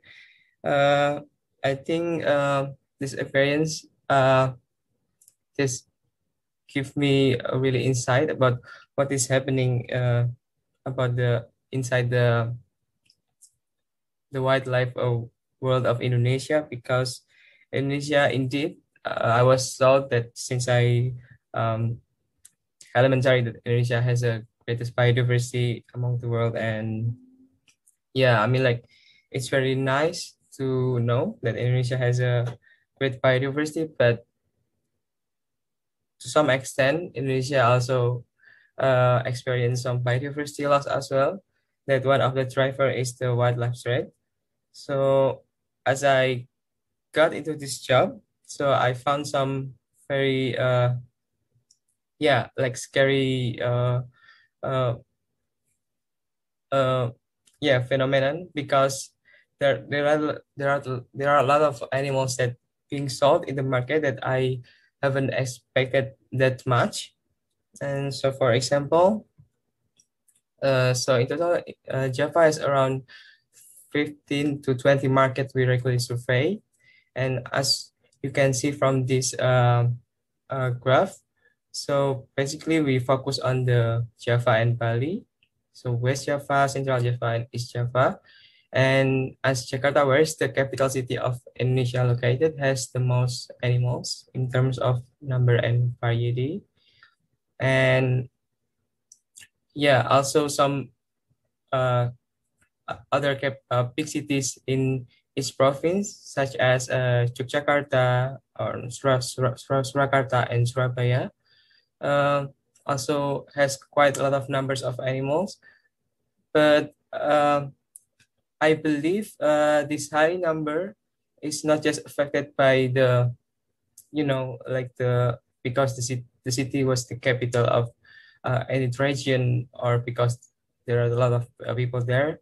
I believe that it's also related to the cultural belief about this bird keeping market, because in Javanese belief, the bird keeping practice is such of mandatory, because when you have a bird in your room or in your house, you are believed as very a true man, true Javanese man.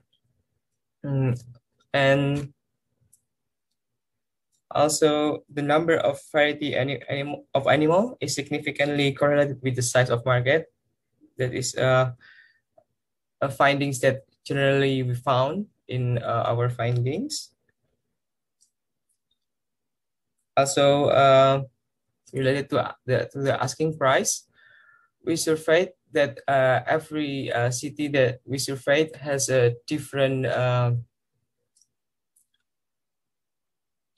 has a different level of the price of the same animals.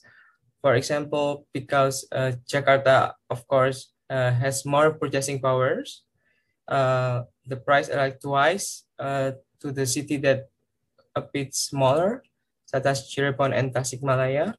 And for some reason, the asking price were stabilized throughout the years, but for certain species is increasing, and maybe there is a link between the market can keeping up with the supply and demand. And for certain species, why it is increasing, because sometimes it's not possible to breed the certain animal. For example, the leopard cat that has been like the most cutest animals that maybe attract some people to keep them as a pet. So the price for certain species is increasing because throughout the years it's getting rare, like to find this species in the wild. Therefore, the asking price is increasing. Also, we found when we compare the number of animals from the very past time to recent time. And for certain species that is really highly regulated as the endangered ones, and we focus on the Sunda leopard cats, we found that during the past time, it's kind of pretty common to find this species in the market. For example, in the city of Jakarta, Pramuka. But when we go back to the market for from the range of 2012 to 2018, it's becoming more rare, and we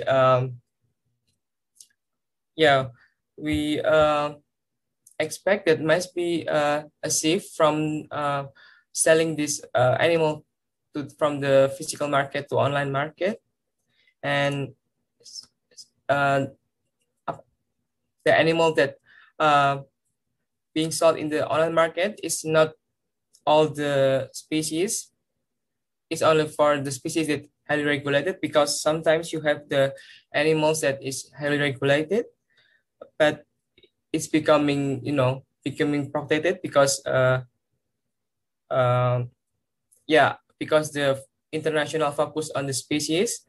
But for some species that is endangered, but it's not becoming a focus of the international, like the birds mostly, they just keeping it to the physical market. So yeah, there is no there's a difference between why these animals are being shifted to online, why these animals are still being kept in the physical market, because this kind of international highlight. So yeah, I think that's all. And yeah, I just want to say congratulations to Ibu Anna for again reaching a year older of this very long focused research about lorises. So yeah, I hope everything will be going well. And yeah, so thank you. Thank you. Thank you so much. And thank you for your talk. And although it's very sad, I think it's such important research. And thank you for all the time you spent when you were with the project. And I'm really hope that what you learned from us is helping you with your degree now. Yeah. And you're going to come back and be a leading conservationist in Indonesia. Yeah, thank you.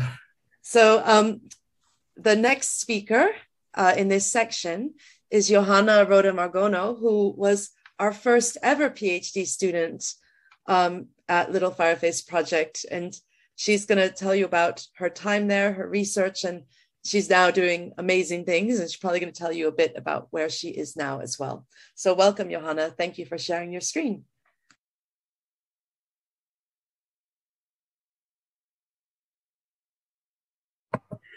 Sorry, I had to unmute me.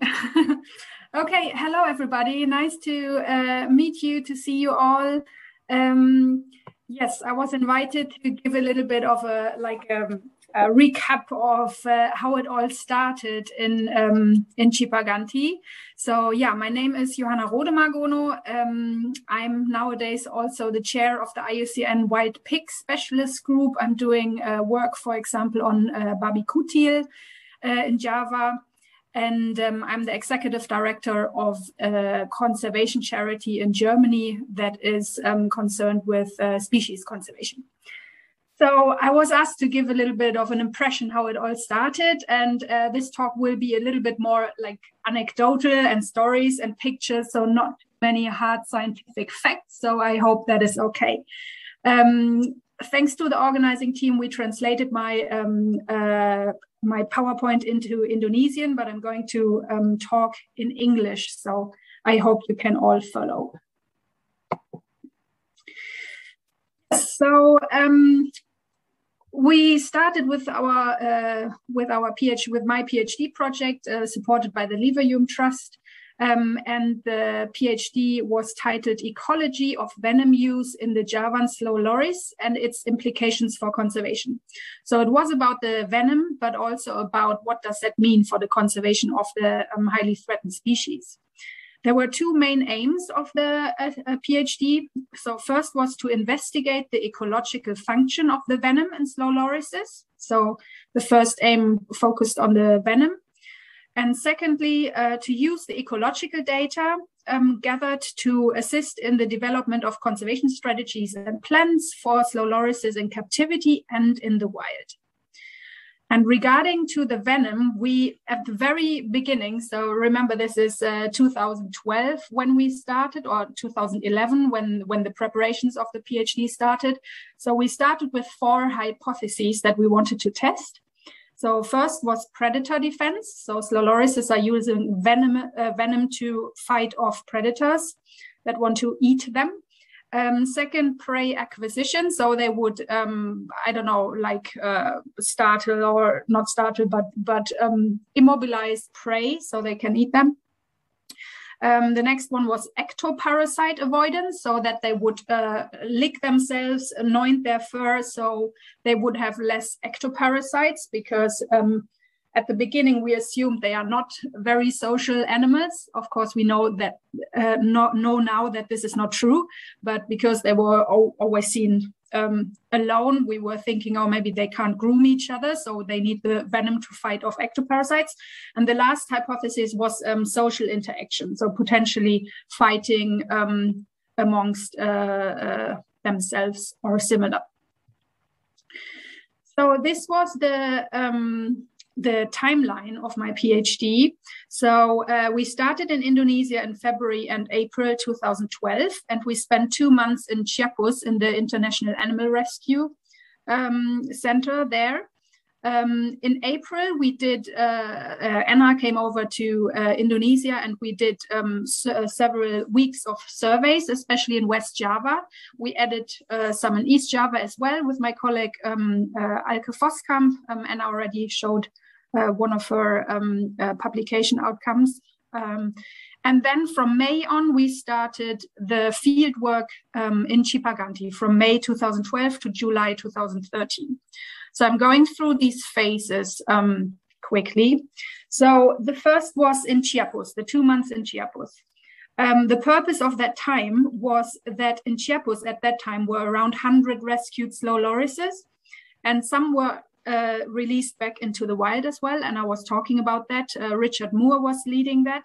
So the purpose for me was to practice the handling of the animals, observe them, develop, prepare an ethogram, trying to follow them together with Richard in the forest. So basically to practice. And also on the picture here, you see that we practice to get the samples of the saliva and the venom from the animals. It was a quite difficult time as well in terms of getting research permits. On the picture here, you see the very complicated process on getting your permits at that time. I believe that it's even more complicated now. So the second phase was the surveys in April 2020, and also before and after, but these were the main surveys. The purpose of that was to find the best study site for radio tracking, because we really wanted to radio track wild animals. So not the released ones, but the wild ones, or the ones that were never captured by humans. Also, we wanted to start building a team, and we needed to start socializing with the potential stakeholders at the sites we visited. So if we would choose one of the sites, we of course need to know if the Kepala Desa, if the head of the village and all the government authorities in that area would welcome us, or rather not.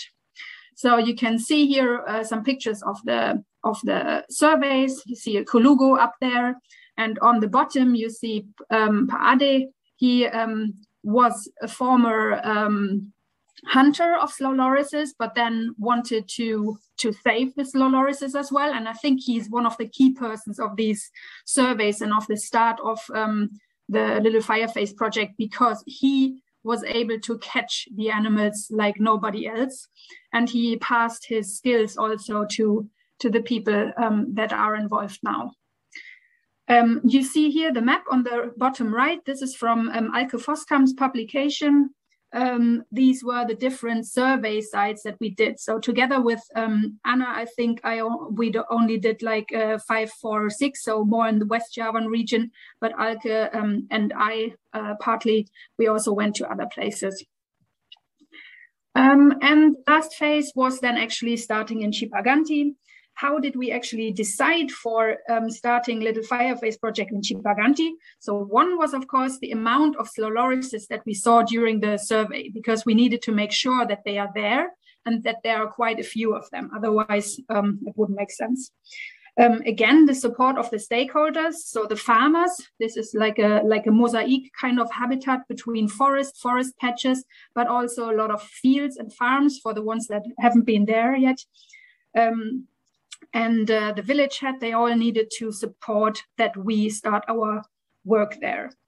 And also we wanted to have a balance between natural habitat, because actually we wanted to study the natural behavior of the animals, and the forest garden type of terrain, and also the potential to catch. On the left side, you see Paade again, how he's climbing a tree and trying to catch one of the slow lorises.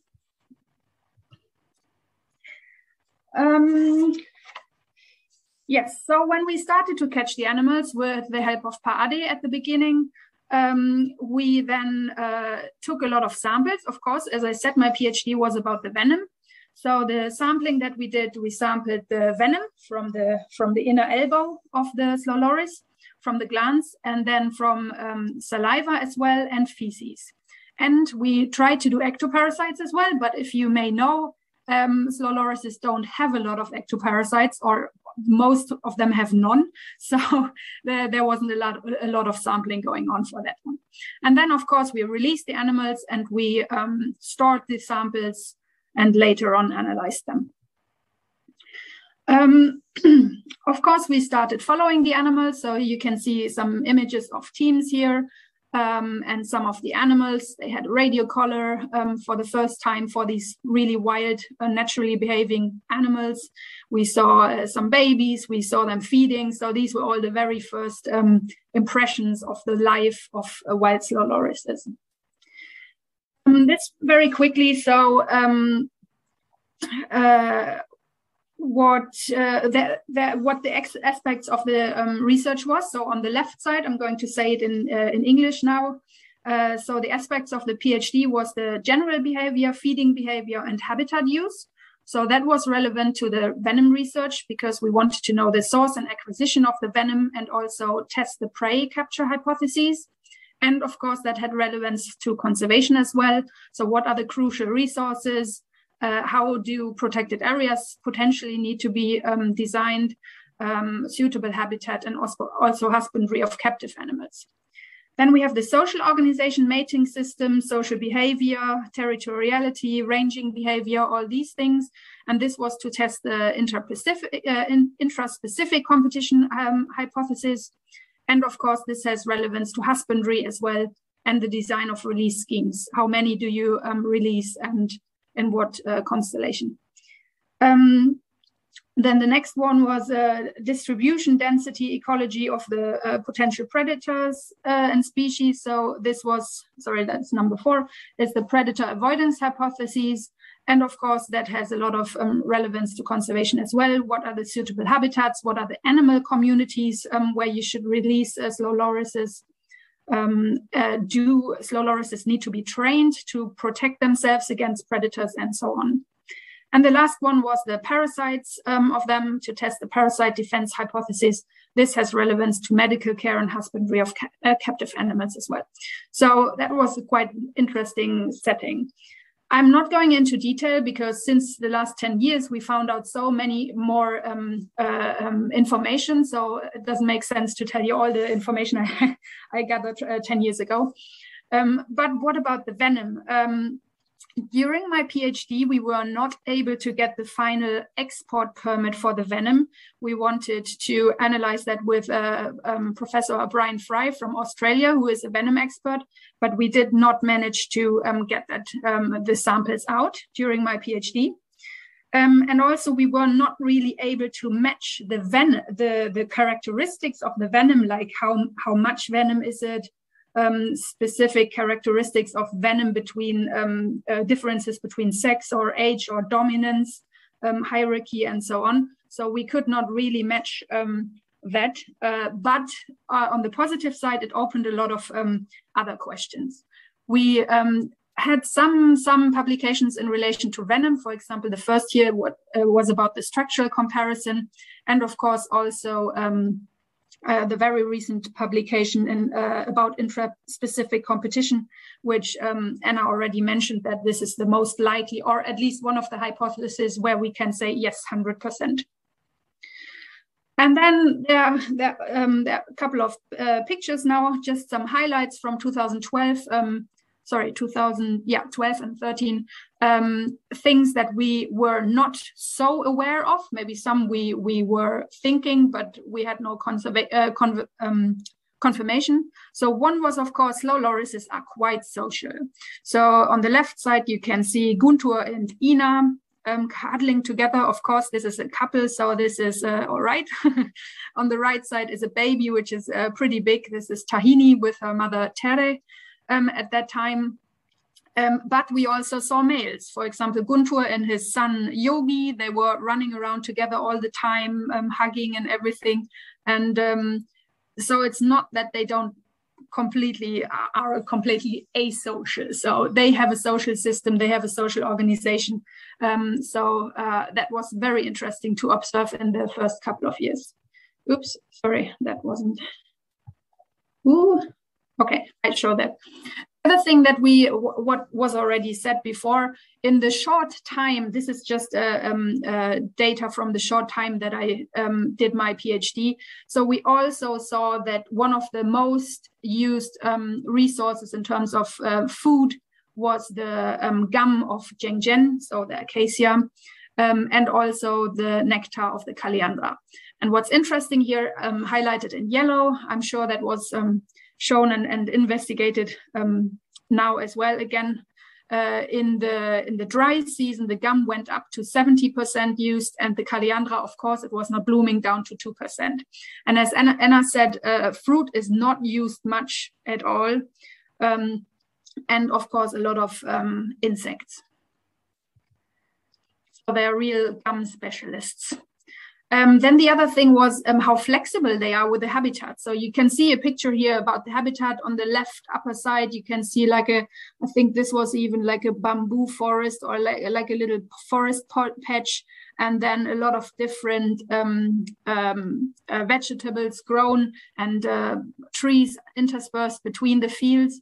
And the slow lorises used the water pipes. They were quite able to climb from one place to the next, even if we think, oh, they are too far, but actually they are quite good in that. And they did use the ground as well. So they were sneaking under the tomato plants or something like that. So they were quite adaptable to that. The other thing what Anna already mentioned is their ability to heal and adapt. So maybe you know some of these individuals. So on the left side, this is One Eye, that at the time we met her the first time, she had already only one eye, so we don't know what happened. This is Aska, who was completely fine before, and actually a couple of 1 month after this horrible accident or whatever it is, we didn't know, he was completely normal again, so he healed completely. And on the bottom you see Cookie, and we always wondered, why is the eye shine green? It was really, really weird, and that animal was moving very strangely as well. And what happened apparently was that animal was blind, but it still was walking around and climbing around. And after a while, we had it for 1 or 2 days in the field station because we thought we have to help it, but we actually released it, and I think it was fine. Didn't get a collar, so we couldn't follow up, but it was a very interesting animal as well. This is our field station. We arrived there with Matt on the bottom and we were the first internationals that came to the field station. We rented Ruma Salamander, and we just brought one suitcase of equipment, and that was how it all started. And then we moved into Rumah Hijau, which was then the bigger place because we got more and more people on the project. And this is now just like a very quick recap about mistakes and failures, so to say. I mean, I don't actually think there are real mistakes and failures because they all should lead you to improving what you're doing. So one is whether you act culturally inappropriate or not. So what I did, because I love dogs, I got some dogs and they were in the house and I didn't really think about it. But then one day the Kepala Desa came and said, you can't keep the dogs in the house. And I was like, why? So these are things that you have to learn sometimes the hard way. Communication issues as well, because I am not very good in Bahasa Indonesia. I tried it at the beginning, but then got confused with Bahasa Sunda. And then in the end, everyone wanted to learn English as well. So I didn't end up really speaking well Indonesian. Volunteer expectations, especially for the international volunteers, sometimes it was more the case that these volunteers wanted to have like a good experience, have fun and have holidays. But if you ask them to do one of the shifts between midnight and 6 o'clock in the morning, can you follow the animals? Oh no, I'm tired, I don't want to do that.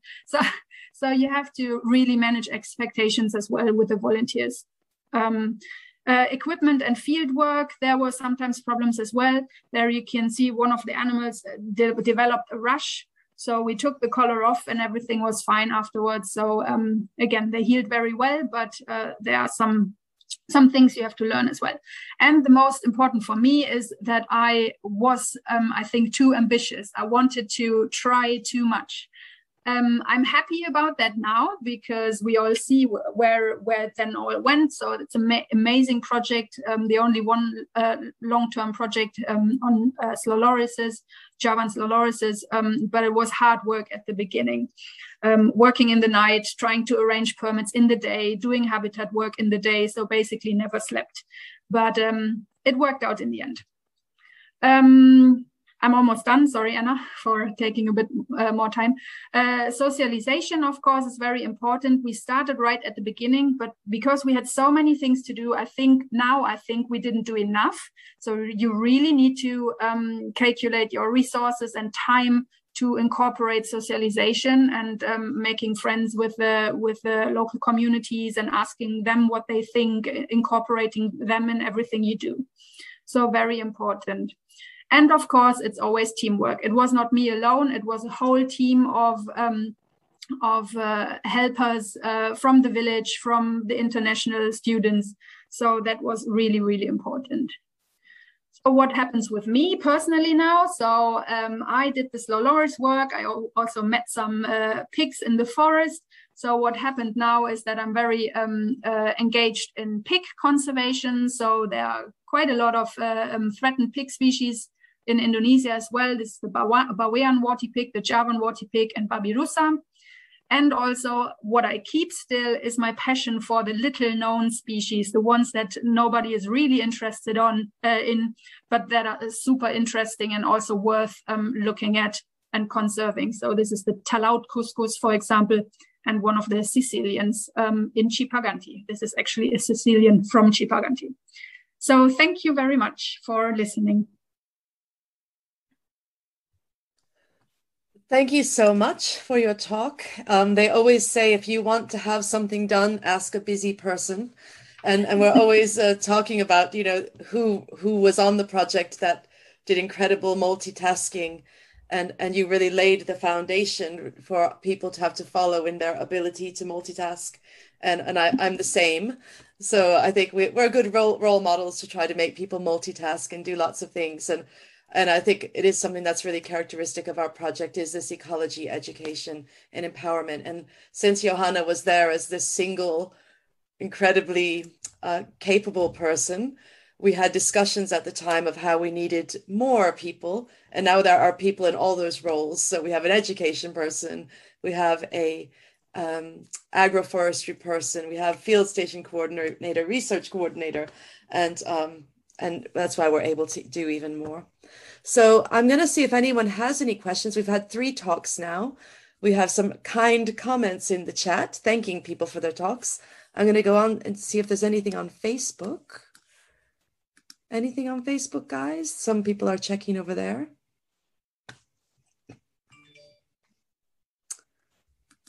Okay. Well, if you're shy, you can also write your questions in the chat. So, yeah, that seems like nobody has questions. Does anyone that's here have questions for the speakers? Okay, well, I'll just carry on then we'll get back on time. So I'm going to introduce then the next speaker, who is the current multitasking busy person. This is Katie Hedger, who is the current Indonesian project lead.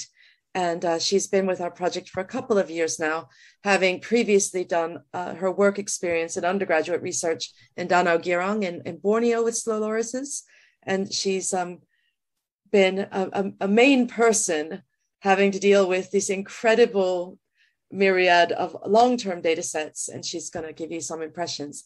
Because I think if you want to do a 10-year project, understanding all of the data and the management that comes with that is incredibly important. So, Katie, I'm going to ask you to share your screen. Great.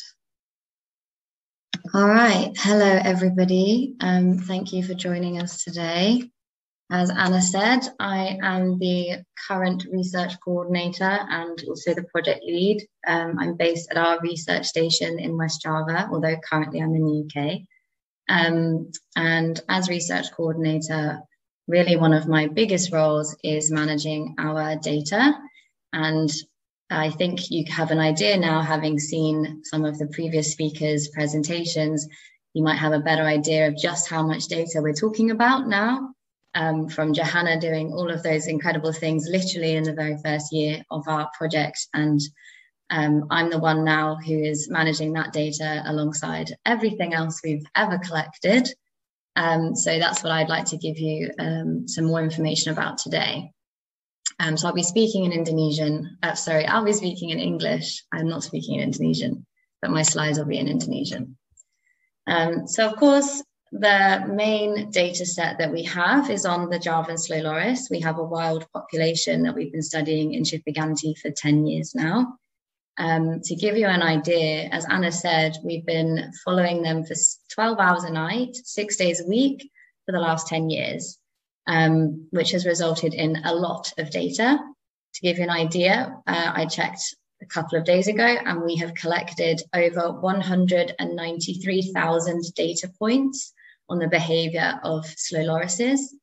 Over the last 10 years. I think in 2020, we had our biggest yearly data set, and it was about 38,000 data points. And that's just from observations of slow lorises every night. As Anna said, we have studied 141 known individuals. This doesn't include uncollared individuals that we see sometimes interacting with collared lorises in the field. This is just individuals that we have usually caught, sometimes collared, or the offspring or partners of known individuals as well. Of those 141 individuals, we have given a collar to 76 of them. And when they have a collar, that means that we can track them long-term in the field using VHF radio tracking. And we have also observed or identified 70 offspring that have been born to known individuals within the field site over the last 10 years. So when I say data point, I'm referring to a line of data in Excel. And when we're in the field, this is the data sheet that we take in the field. So you can see that actually for each observation, we take a lot of data. I won't go through all of it, but the main things that we take are what their behavior is and what posture or locomotion they're doing in that behavior, what tree they're in, what their position is in the tree, And then if they're doing anything interesting like feeding or walking on the ground or social behavior, then we record that too. So we have 193,000 data points, and each of those data points equals one row in this data sheet. And of course, with this amount of data, there's a lot of things that we can look into. So now we're at 10 years. There's a lot of things that we can do with this data on lorises. So we've been following some of the individuals that we follow now since 2012. So we've been following them continuously for 10 years. We have followed individuals from their birth until their death. We're now following 4th generations of some loris families. I have in the pictures here on the screen, on the top left is Charlie, one of the first lorises collared by the project. She's a female. To her right is Luchu, her daughter, who we still follow.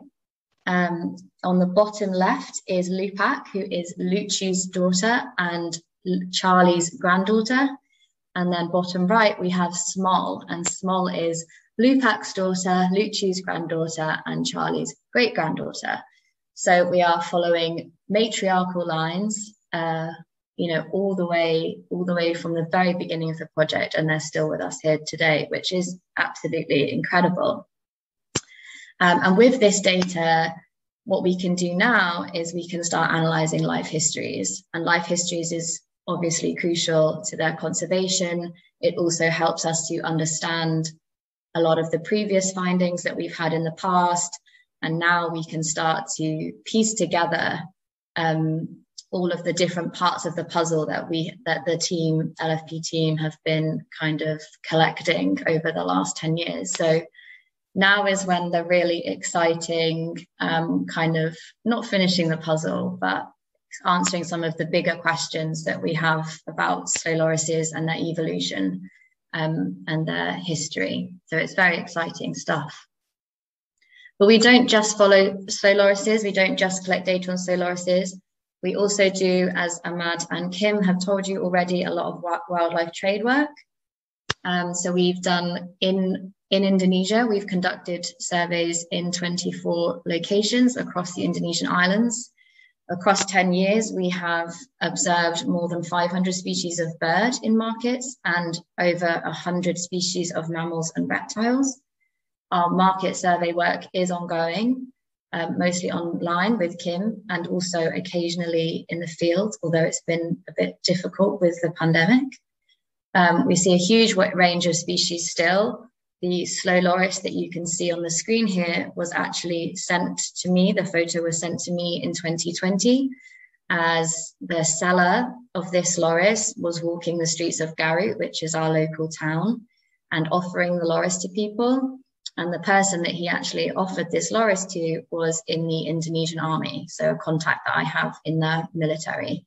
So it just shows how willing people are to disregard the laws and regulations around lorises. They are protected, and yet there was a seller trying to sell to a member of the Indonesian army, the military.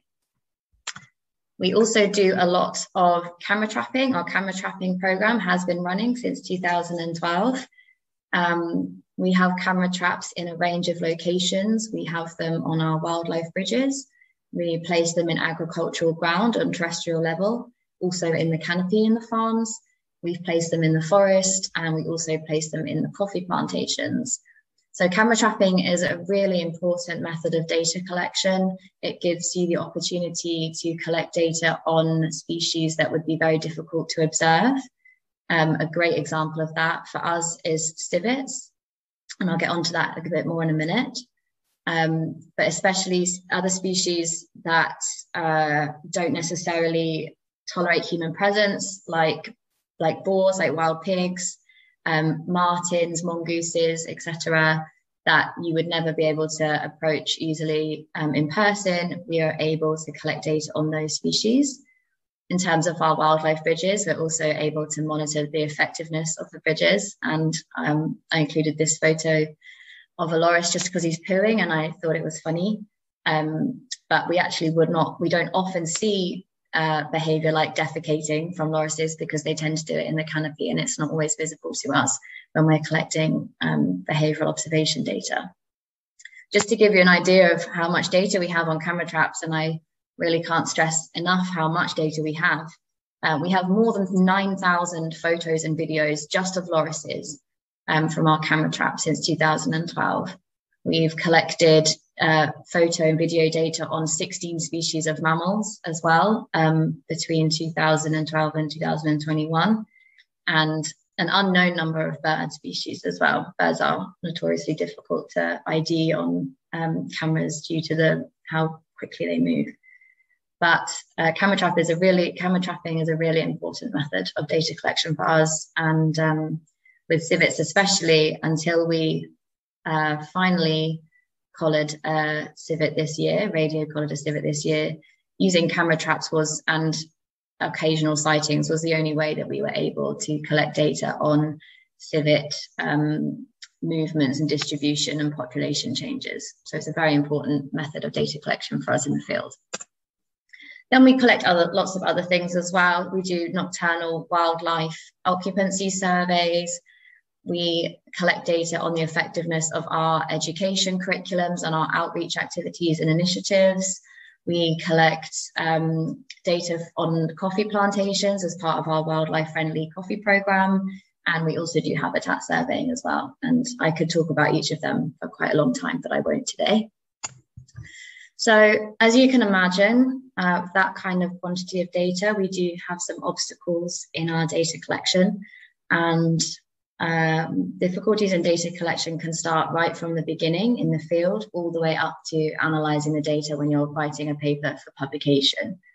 Obviously, the obstacles in the field could be like human error, could be technology error, which are very difficult to kind of fix later on. And actually, I have this photo that you can see in front of you as a great example. So the black square on the island of Java, just underneath Bandung, is our field site. And I'm quite zoomed out, but you can imagine there's thousands and thousands of GPS points in that red square. If you look up to the north of the island of Sumatra, you will notice a red circle. And that icon, anyone who's worked for LFP will actually recognize that icon. That is the GPS icon of Fernando, one of our long-term male lorises in Cipaganti. So it does appear that one night he took a brief holiday to Sumatra. And obviously that is a problem with GPS data collection that has made it onto the database. And when I am checking all of the GPS data, I find things like this quite often. Sometimes they're in the Indian Ocean, sometimes they're in Bandung, or they've had a trip up to Jakarta and things like that. So it's very common to find little mistakes like that are problems that occurred in the field. And then you also have problems in losing data. This could be losing data to technology. This could be losing data through people's actions. They might be unintentional deleting of data. It might be intentional deleting of data. It's something as a project manager you have to consider, is where is your data backed up? Who has access to your data? And how much access are you giving people to all of your data? And it can also, you can also have problems of inconsistency in data collection, and especially in behavioural observations, that's a really important thing to consider. We have a very detailed ethogram, and if people perceive things in different ways, and that can result in inconsistencies, which ultimately, when we come to analysing data, can throw up problems for us for publication. So I certainly don't consider myself to be an expert, but I have spent a lot of the last 2 years trying to clean the 10-year data set that we have. And so I just would like to share some of the things that I think I consider to be really important to prevent some of the problems that I've had to deal with in the last 2 years. So as I said, going all the way to the beginning, which is collecting the data in the field. Now, we're very lucky now to have a a fairly large team that collect data in the field. That includes local staff, staff from all over Java come and work for us. We have students from all over Indonesia. Usually we'd have foreign students, but we haven't had in the last couple of years due to COVID. But we have a fairly big team of around 10 people collecting data for us. So the first thing is in the training. You should make sure that everybody has access to training materials. So we obviously have our really detailed ethogram. We also have video ethograms, which are available to see on YouTube, that the volunteers watch when they arrive at the field station. We also very recently shared for the first time our loris vocalization ethogram so that people can recognize the calls of the lorises that they hear when they're in the field. I also have a loris ID book for the super keen students that want to recognize the lorises by their facial markings, which is possible. And they also have access to all of the papers that we have published to date, so that they are able to really educate themselves and understand how to collect the data and why they're collecting the data. So also really consistent and regular training. All of our news volunteers and staff are trained both by myself and also by my team of research assistants, who are extremely well trained in data collection.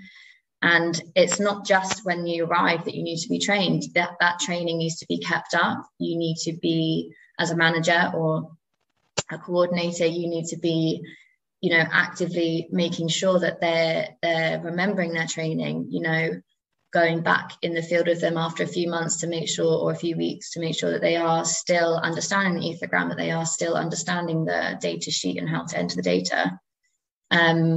I like to give the volunteers a lot of training in how to use technology as well. So we have a thermal camera, we have an echo meter for vocalizations, we have the camcorders to record videos and photos, just even using a GPS, using a compass, all kind of field skills that you would need to collect data. I also teach them how to accurately estimate tree height and accurately estimate distance and things like that, to kind of ensure that they, one, are learning something, which is really important if they're a student and they've come here to learn, but also that there is a consistency in the data that's being collected. And then personally, while I'm managing the data, for me, I found that the most important things when managing a data set this side are to have a consistent coding and filing system. So the systems that are LFP aren't systems that I created, they were already there. But when you look at 2012, and then you look all the way at 2021, you can see the transition to where, as a team, we were able to agree on a consistent system for how we were going to manage our data. And it really does remove a lot of the obstacles in managing data. So yeah, I think it's really important to be consistent when you're managing data. It can be really hard if you leave, the longer you leave it, the harder it gets, basically, to manage things. So I always recommend the team, enter their data as soon as they're back from the field, so that the data is fresh in their minds. I actively try and manage the data and clean the data and check the data right after they come back and they enter it and they give it to me. And especially, I just want to say thank you to the team for everything that they do, because especially last year, our most successful year of data collection, that ultimately was down to them, not down to me. And we couldn't have done it without them. And it's really incredible. And as a result of all of their hard work, we now have this data set that we are going to be able to analyze really important things like life history, population changes over time, and habitat changes over time. So yeah, I just want to say thank you. And that's it from me today. So thank you very much for listening. I hope that me talking about data wasn't too boring for you, because it can be. But yeah, thank you very much, and follow us on all of our social media to hear more. Thank you so much, Katie, for your talk. And I'm hoping that some people have questions. But again, we have these 3 talks in a row in principle, and then we will have some questions. But I do hope also that that has inspired some people who were watching, who are a little bit afraid of managing a long-term data set as well. One of the people who used that long-term data set is Stephanie Poindexter. So she was one of the PhD students who was in Indonesia, but she also worked in Vietnam, and she also just worked with the long-term data set as part of her PhD. She's now an assistant professor at State University of New York in Buffalo. And Stephanie, are you ready to share your screen? I am. Let's see.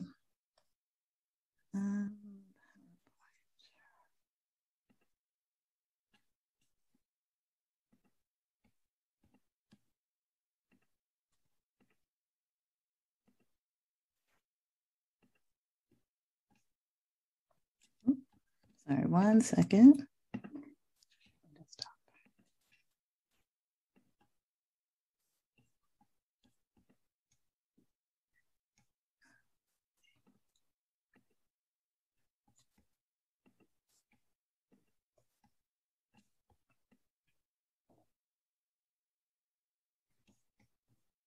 There we go. Give permission. Technology. Sorry, I'm using a laptop I don't normally use, so I just have to give it permission to share my screen. Yeah, it's technology's not been our friends today. Despite using it all through the pandemic, suddenly it's like, oh, I know. I know the exact feeling. Okay. So I'm going to leave the meeting for just a second and jump right back on so it works. I would just like to say, in the meantime, there's some really lovely comments in the chat thanking Johanna for her amazing work on the slow loris venom. And that's from Leah, from Thais, thanking people for their incredible work. Also from Leah, oh, there is a question for Katie. Maybe we can throw that in while Stephanie's coming back. May I ask how you manage the challenge of storing photos and video data? Is it via hard drives, the cloud, or do you use another method? So it could be good to address that question. Katie, well. Yeah, I'm back. Sorry. Hi. Yeah, that's a great question. So hi, Leah. So we have a very complicated system, which I think everybody can attest to. We're very, very careful. So in the field station, I don't have Wi-Fi, but what I do have is a project PC. I also have a personal laptop, and then we have 3 hard drives, and they are the master hard drives. So we have one for media, we have one for data, and we have one for camera trapping alone, because camera trapping is such a lot of storage. So when I'm managing data in the field station, I do everything on my PC, and immediately everything is moved and copied to the hard drives. So as soon as I finish doing something, I have 2 copies on the spot of what I need saved. I generally can't upload things to the internet from where I am.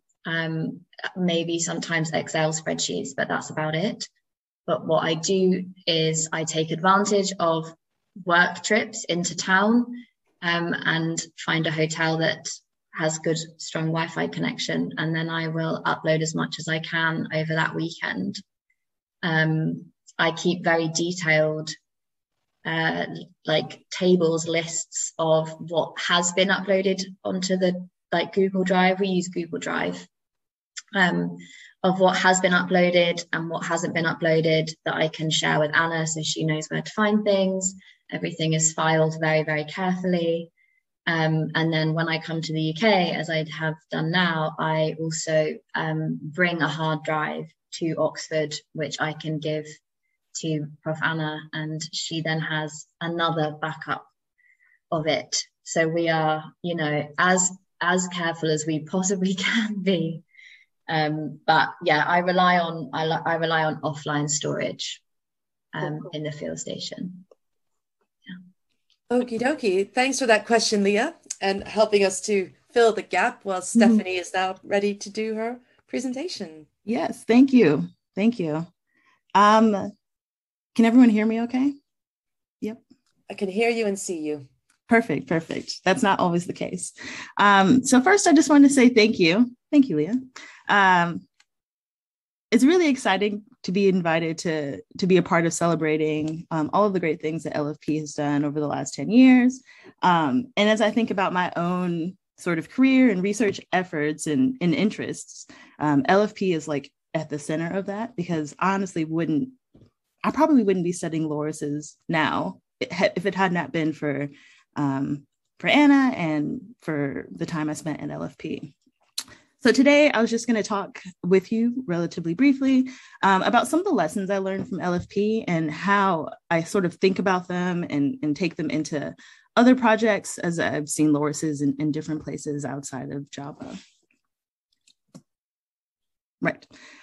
So again, it's a pretty short talk. And so I would start just by going over a bit of who I am and my, experience with LFP. Then I'll go through some lessons that I've learned about lorises, about, field work. And then I just have a slide about looking to the future.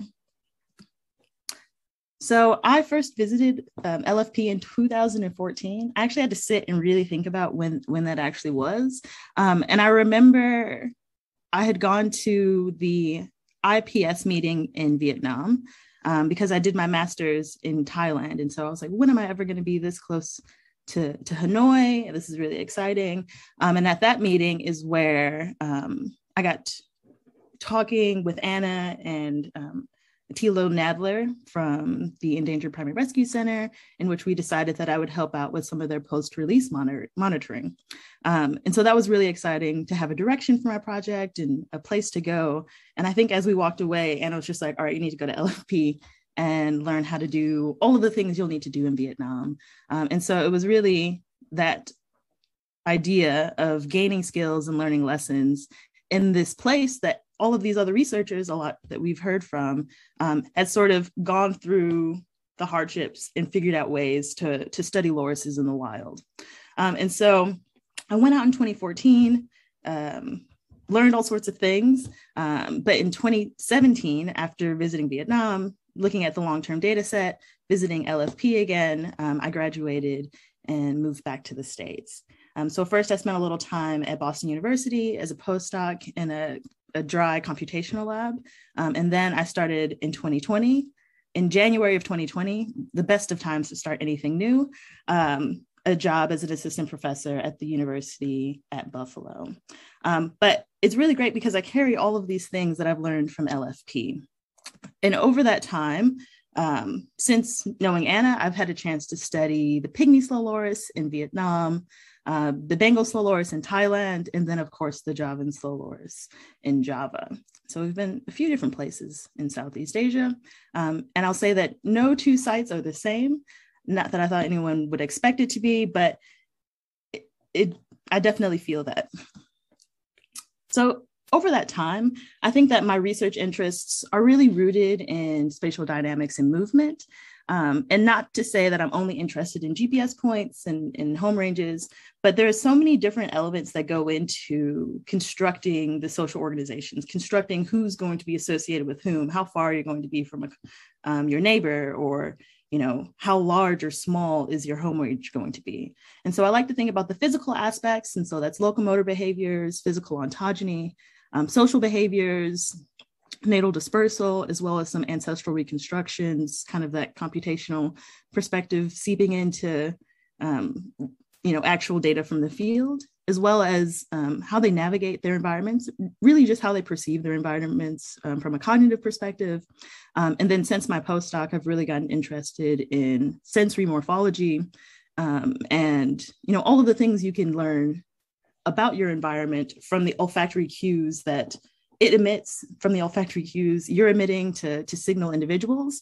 And then, of course, how does all of that fit and inform conservation? Because that really is the most important route when it comes to studying slow lorises. We have to make sure that they persist and that these populations are conserved for the future.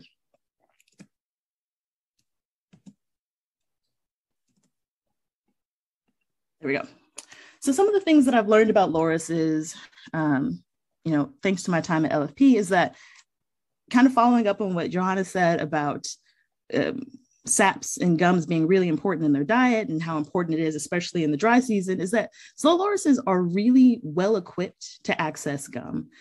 They have all of these great morphological characteristics that facilitate their access to large trunks to allow them to hold on to these branches for extended periods of time. And to me, that sort of just signifies how important this resource is for them. And so that's something that I found really interesting and picked up from looking at the data.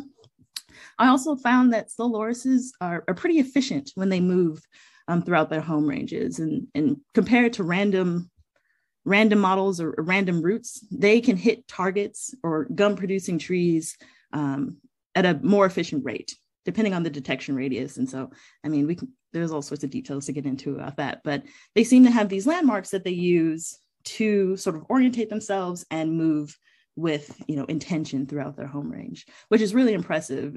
And thinking back to what Johan was saying, and that, first you had to figure out they were social. And now I think over the 10 years, there's just been so much that you've learned about slow lorises. And, it keeps surprising people. People who don't study slow lorises are always surprised to hear this thing or hear that. And it's like, thanks to LFP. I also learned that reintroductions are very, very difficult. They're very expensive. The lorises don't stay where you want them to stay. They don't do what you want them to do. And we don't really know why. Of course, there's been some success in different sites, especially in places that really do a good job of documenting what's happening, such as LFP. But to me, this speaks to the fact that slow lorises have a much more complicated relationship with the environment. Complicated isn't necessarily bad.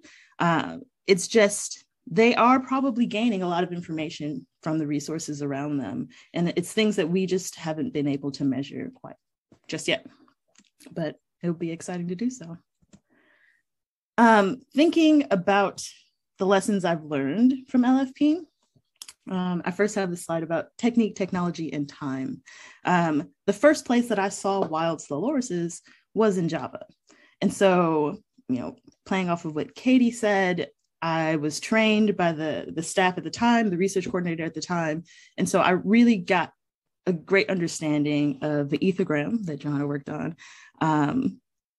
And I realized how much patience and how much time it takes to really find lorises and to watch what they're doing over, these 6 12-hour nights that you're observing them. I also learned about radio telemetry. And so this might be one of my first nights out with one of the trackers to figure out how to use the technology to locate these individuals, which is obviously one of the most important parts as we go off to collect data. And another thing that really strikes me about LFP is the process in which they place collars. Having been to different sites, I've seen different approaches to this. And I really like the LFP way of doing it, where you are interacting with the individual as little as possible. You don't want them to be kept away for extended periods of time. You kind of make the process as stress-free as possible. Everyone has to be careful. We're putting the collar on, taking our measures, and then we put the loris back where we found them. I think some places just don't realize that you can do it without any sort of drugs or any sort of overnight observations, that with enough skill and practice and determination, as cheesy as that sounds, it really is possible to do all of this without influencing the loris too much. And I'd probably think one of the most important things I learned while at LFP was about troubleshooting. What do you do when these headlamps don't work? What can you fix here? This cable's not working. It's the only cable we have.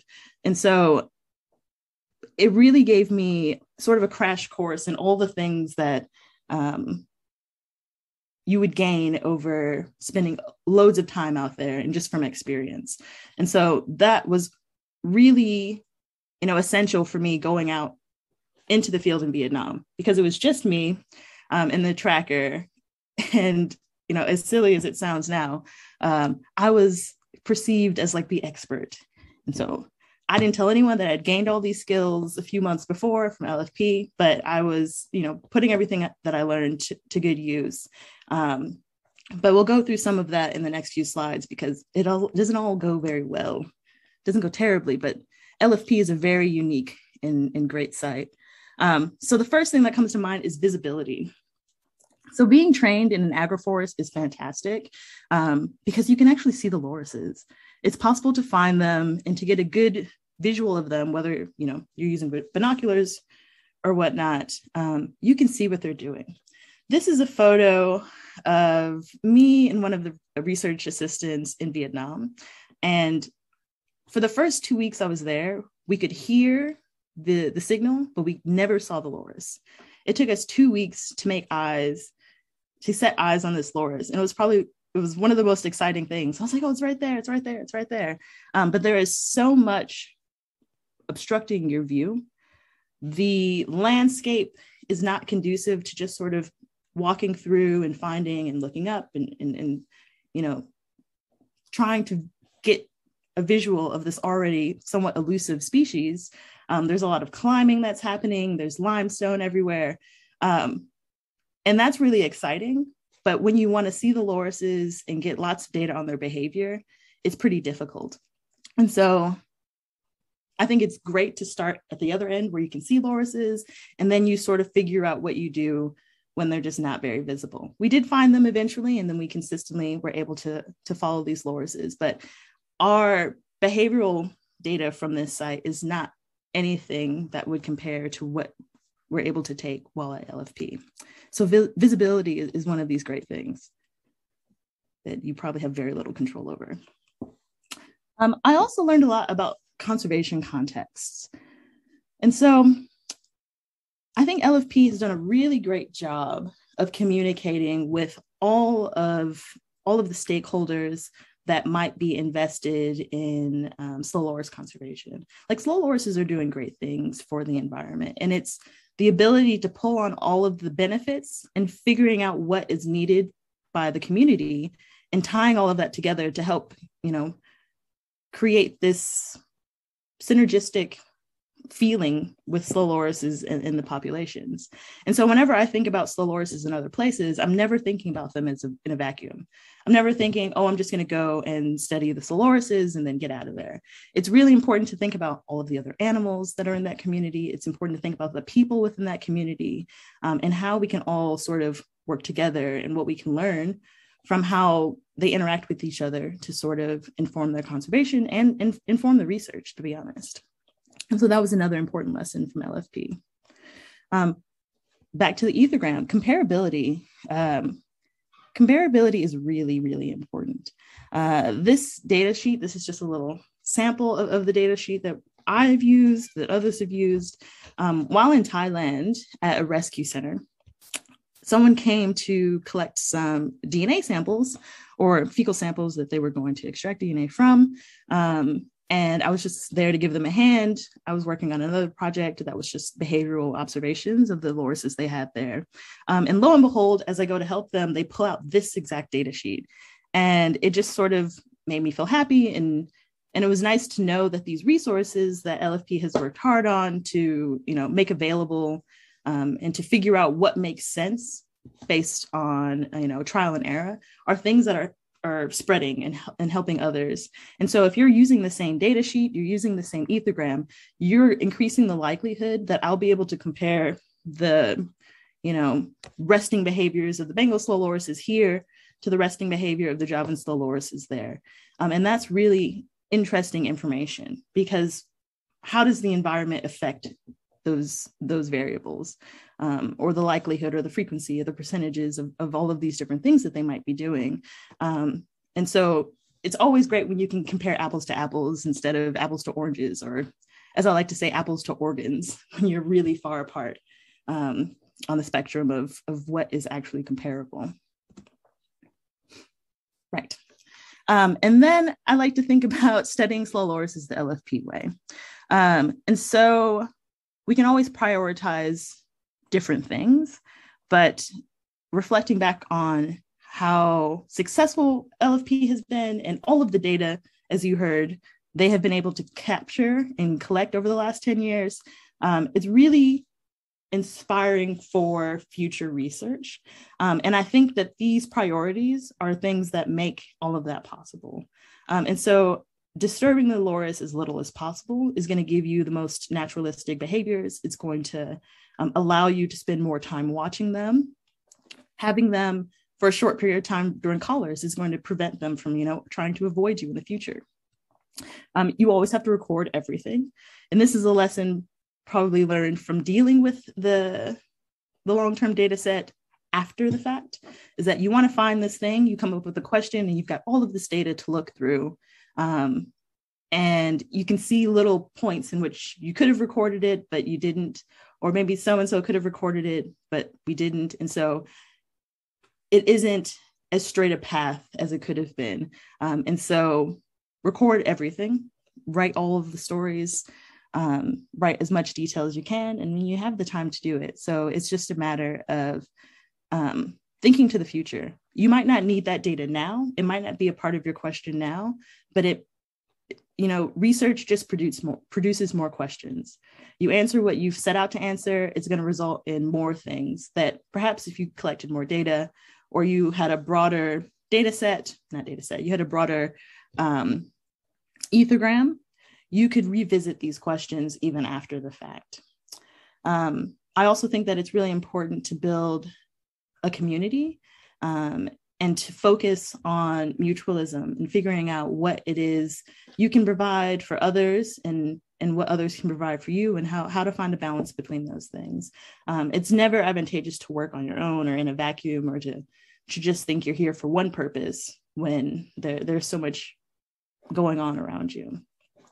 And probably the most exciting thing, and the thing I like to stress the most, is sharing what you know, sharing your results, sharing your data, sharing research opportunities. I think we're never going to get anywhere if we try to hoard things. And I think LFP has done a really great job of offering opportunities, of collaborating with others, and thinking about how sharing what we know with others can conserve lorises, because that's ultimately the goal. Okay, right. Looking to the future for research, I think building on all of the great work that LFP has done, and as I sort of just set out on this career, wanting to study lorises in the wild and figuring out how to gain new data that might help conservation efforts, I'm really excited to think about biologgers and what we can learn from aerial views. And I know LFP is now doing a lot of work in that as well. So I am forever going to be continuing to learn things from LFP and following the really great example that they've set. I'm also excited to expand on the in-depth understanding of more slow loris populations. As many people have said already today, LFP is very unique, and it is the longest and only long-term field site on slow lorises. And imagine if there were more places like that where we could compare life histories, which, yes, takes a really long time to gain that data. And so we need to consider places in ways in which we can, expand the pool of long-term sites for slow lorises. And, tying in my interest in sensory morphology, I really think that now that there is sort of a better understanding of the mysteries of slow lorises, it's now figuring out what's happening at this probably molecular and chemical level between the environment and the slow lorises. We already know that they have benefits for the environment.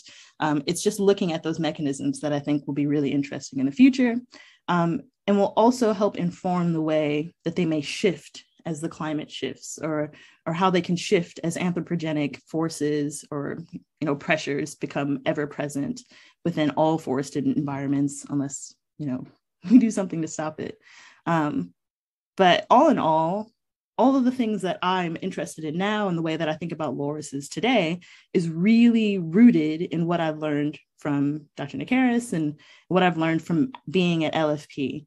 And And so while no two forests are the same, or no two slow loris populations are the same, I've got a really strong base and like a long history of people who have been able to learn from to help build these projects in other places. And so with that, I'm always very thankful.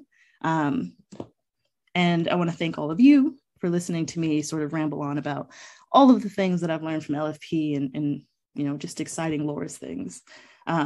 But yes, my email's here in case anyone has any questions, or I'm happy to take any questions. But thanks again for giving me the chance to talk about lorises, which is always fun. Okay, thank you so much. Yes, so I'm just checking. We do have one last speaker, and then I was going to have the final questions after that, but it's always worth just checking if there's any questions in there now. People have been quite quiet on Facebook as well.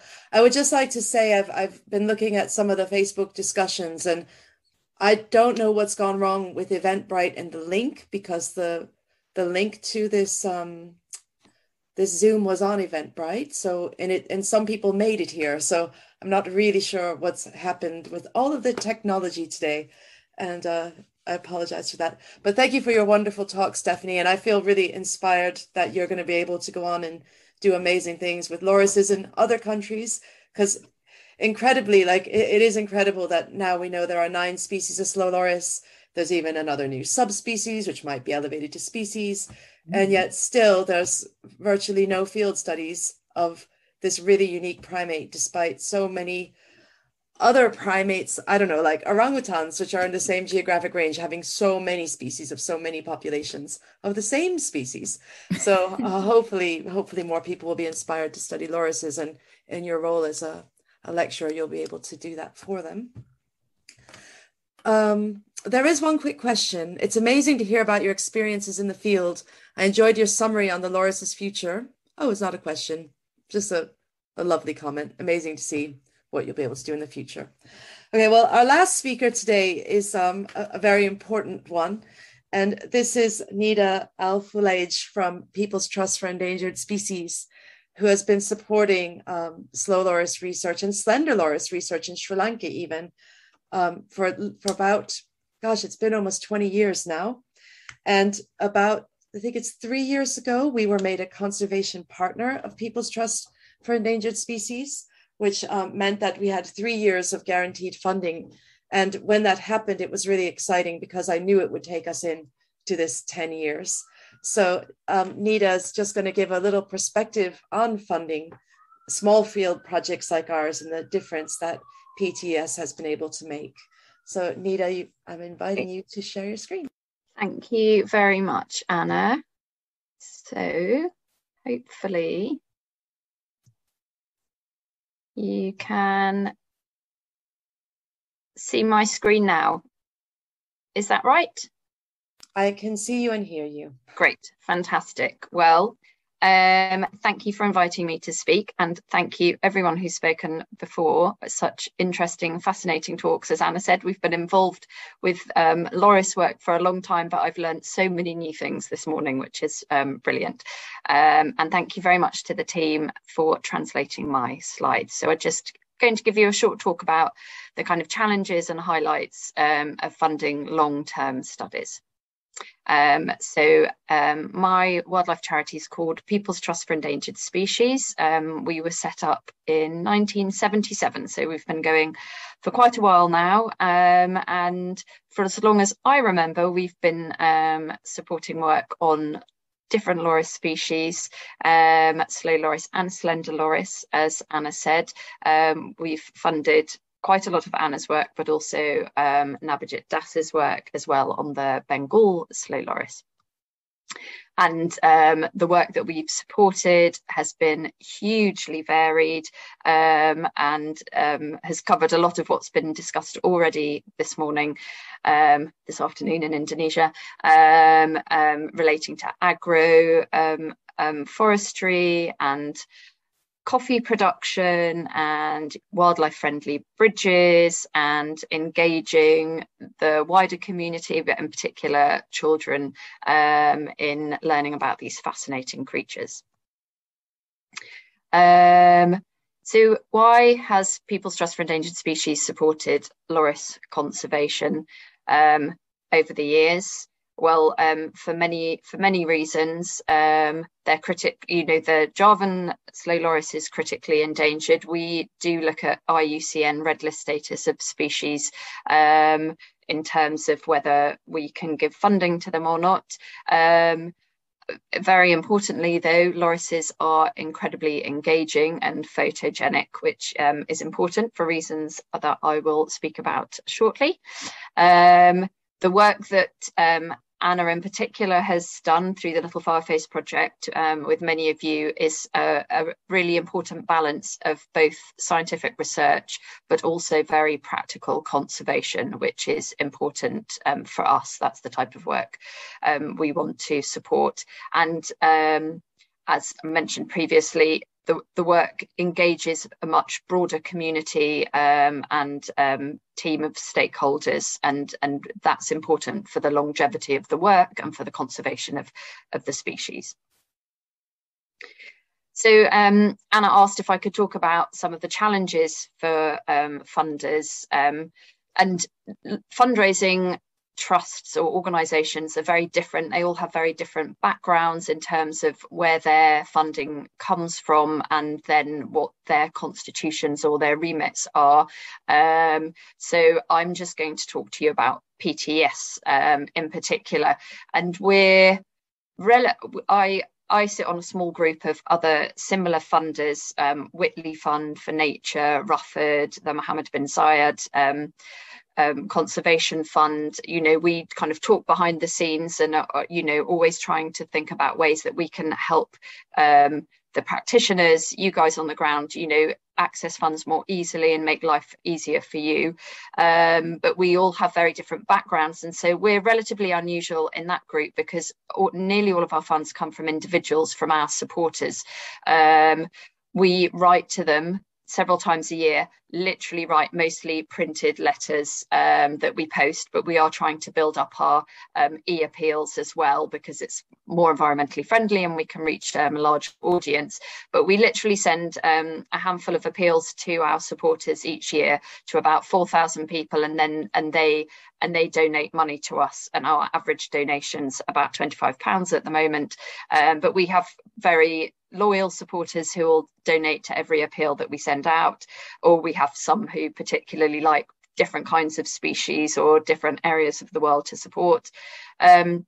And because this is the way that we generate our income that we then give to conservation projects, we need to engage our supporters. So that goes back to what I said before about lorises being very photogenic and appealing.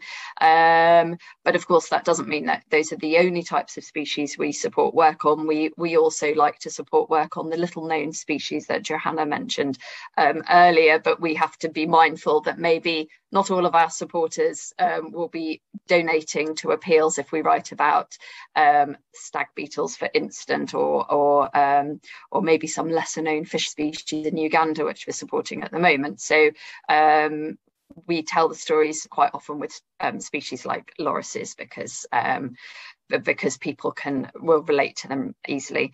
And then briefly, we do get some other funding from some of our supporters leave us legacies, which is great because that's unrestricted funding. And then we do get some grants from trust funds ourselves and government, which we put to restricted fund projects. So I mentioned, what species to support. We work with organisations, obviously, like Little Fireface Project, which works on lorises. We work with bat conservation trusts. We work with lots of NGOs that have a focus on a single species or single group of species. And of course, that's not what we are. That's not how we grew. So even though we've got lots of supporters who love hedgehogs, for instance, or lions, we know that our supporters are supporting PTES because they know that we'll then support projects on a very broad range of species around the world, as well as in the UK. So it's important to us when we're writing those appeal letters that I spoke to you about, that we've got different species to talk about and different challenges. And then our supporters feel like their money's supporting lots of different challenges and lots of different species. And the other thing just to bear in mind for us, but that's a similar point for other funders, is that we can receive, well over 100 applications each time we put out a call to say we're going to give new grants. So there's high competition, and we work very hard behind the scenes raising as much money as we can so we can support as many projects as possible, because we'd ideally like to support all of them. And another challenge is who to support. So not a challenge, but it's something to bear in mind. So Anna, you're a great example.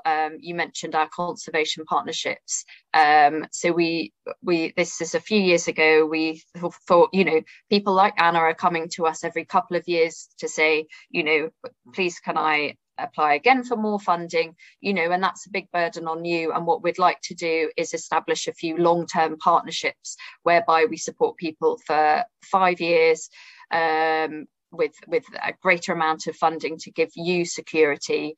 And when we were looking for who to support, these people like Anna, they've got great leadership skills, great communication and engagement skills, and the other projects that we're supporting, like Little Fireface projects, they're so much more than not just because it's very important, but just the research looking into the ecology of species, but they've got real buy-in from the local community.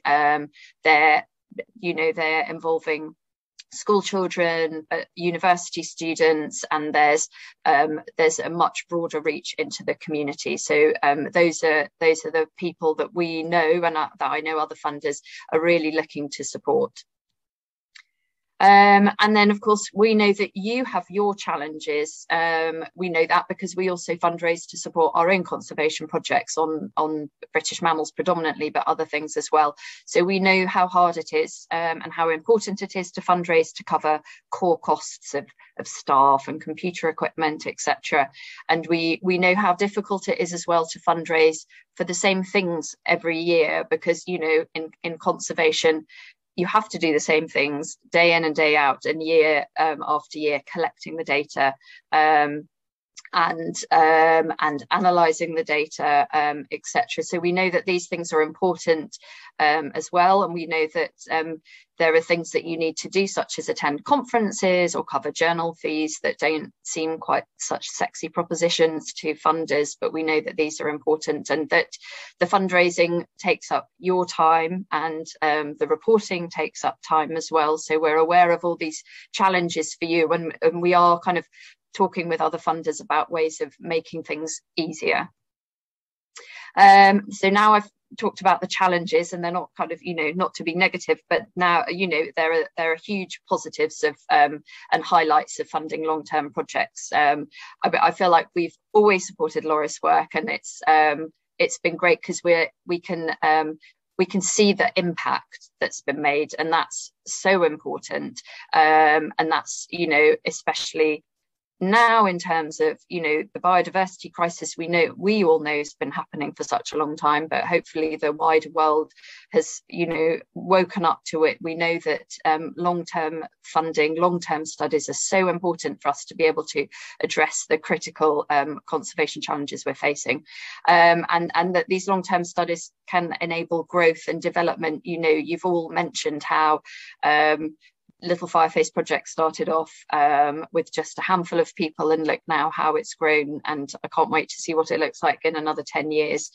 And as I mentioned, most of our conservation partners, it's not just about setting up the research departments and the research teams, but it's developing an NGO normally, and that gets greater buy-in for the community, and that will really help in the long term make all this work sustainable, which is very important. And from our point of view, for our supporters, they love hearing about lorises and all the things that you've learned continuously, the new findings and the stories. They have a real buy-in to that. So I just finished on some of the highlights that we've been able to share with our supporters. The helping them commit. Will you help pledge to end slow loris suffering, and signing petitions to raise awareness, but also being able to tell them interesting facts about these venomous primates with the longest tongues, and engage them in things such as the Name the Baby Loris competition. So we really appreciate that. We know that our supporters are invested in lorises and loris conservation, and I think that we're just building a bigger community, you know. So congratulations, Anna, and congratulations to all your team for what you've done, starting, you know, here in Java, but as Stephanie said, the reach is expanding, which is fantastic to see. So thank you all for listening, and I will stop sharing my screen now. Thank you so much. Thank you. And again, thank you for your wonderful support. It's such an honor to actually be a conservation partner, and it's the kind of thing you never think is going to happen to you or to happen to a slow loris. You always think it's going to happen to chimps and elephants and tigers, and it's so wonderful the handful of funders who's continued to help us even through the pandemic as well. And we've been able to keep going. So this brings us to our last speaker. And I'm hoping that some of you there have some questions, or do you want to discuss anything or bring up any final points, or ask any of us anything? Because I'd hoped we could have had a bit more roundtable discussion in the breaks, but because of our strange and unexpected technical difficulties, that's been more difficult than I thought it would be. I'm just keeping an eye on the chat, and I'm also looking again if there's anything on Facebook. Can I jump in with a question? Oh, please do. It was for Ibu Wirdateti. Hopefully I've pronounced your name right. It was about the captive breeding you mentioned, and I just wanted to ask a bit more about that, because we're involved in captive breeding of British mammal species, so it's always interesting to see that, you know, the different setups. And so firstly, I was wondering, I think you said they're all confiscated animals that you've just decided to keep.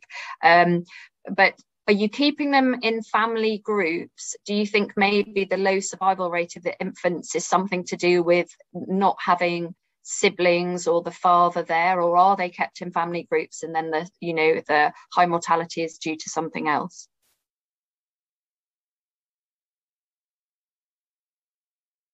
I can see Ibu Tati seems to be here, but she may, let's see. I've asked her to unmute so she can know she's being asked a question. I can answer a little bit of that question, however.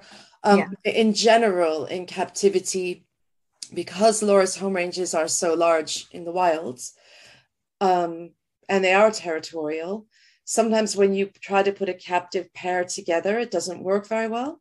So then people say, oh, they're not unimale, unifemale. They don't like each other. They try to kill each other. So pairing can take some time, just like it does for gibbons, which is another famous unimale, unifemale primates. Also, this potential lack of gum in captivity, it affects their reproduction. It affects their developments. Also, it affects their whole digestion. If they don't get enough gum, it affects how they digest other things. And we know with the infants, they're eating gum from 2 months old. So they already eat quite a lot of gum, and it's very difficult to get gum in Indonesia. So it'd be interesting to know how much gum Teti's feeding them. But in a rescue center in Vietnam, once they changed the diet to almost 100% gum, their survival rates dramatically increased. That's fantastic, isn't it? Yeah, that's also important. And also how close the cages are kept to each other. So if you have a lot of animals in cages that are territorial, but they're next to each other, it causes extreme stress, over grooming, and other problems like over licking, which they can over lick themselves with their own venom. And this also can cause the babies to die as well. Wow. And so again, that rescue center in Vietnam, they found that they had to separate the cages by a long distance, and to let the lorises have their own territories in the cages, and that helps their survivability. So these are all things that are challenges when you don't have enough space, you don't have enough money for cages, and you can't find gum to feed. And do they, when they're fed the gum, are they literally just given it, or are they kind of replica trees, so they have to access it themselves and go through the natural behaviour? That's the best way to do it. And again, that's what they're doing in Vietnam. This is Dao Tien Rescue Center that's run by Monkey World. Okay. And we do that as well, as much as we can when we're working with confiscated lorises. We give them gouging devices, so they have to extract the gum themselves, because we found if they're not able to extract gum themselves, they get atrophied jaws when they go back to the wild. And we even had a loris, they have an unfused mandibular symphysis, which means their lower jawbone is made up of two bones. And because she had jaw atrophy from captivity, it actually caused her jaw to split in two because of the pressure because she didn't have the musculature to gouge, and she died actually.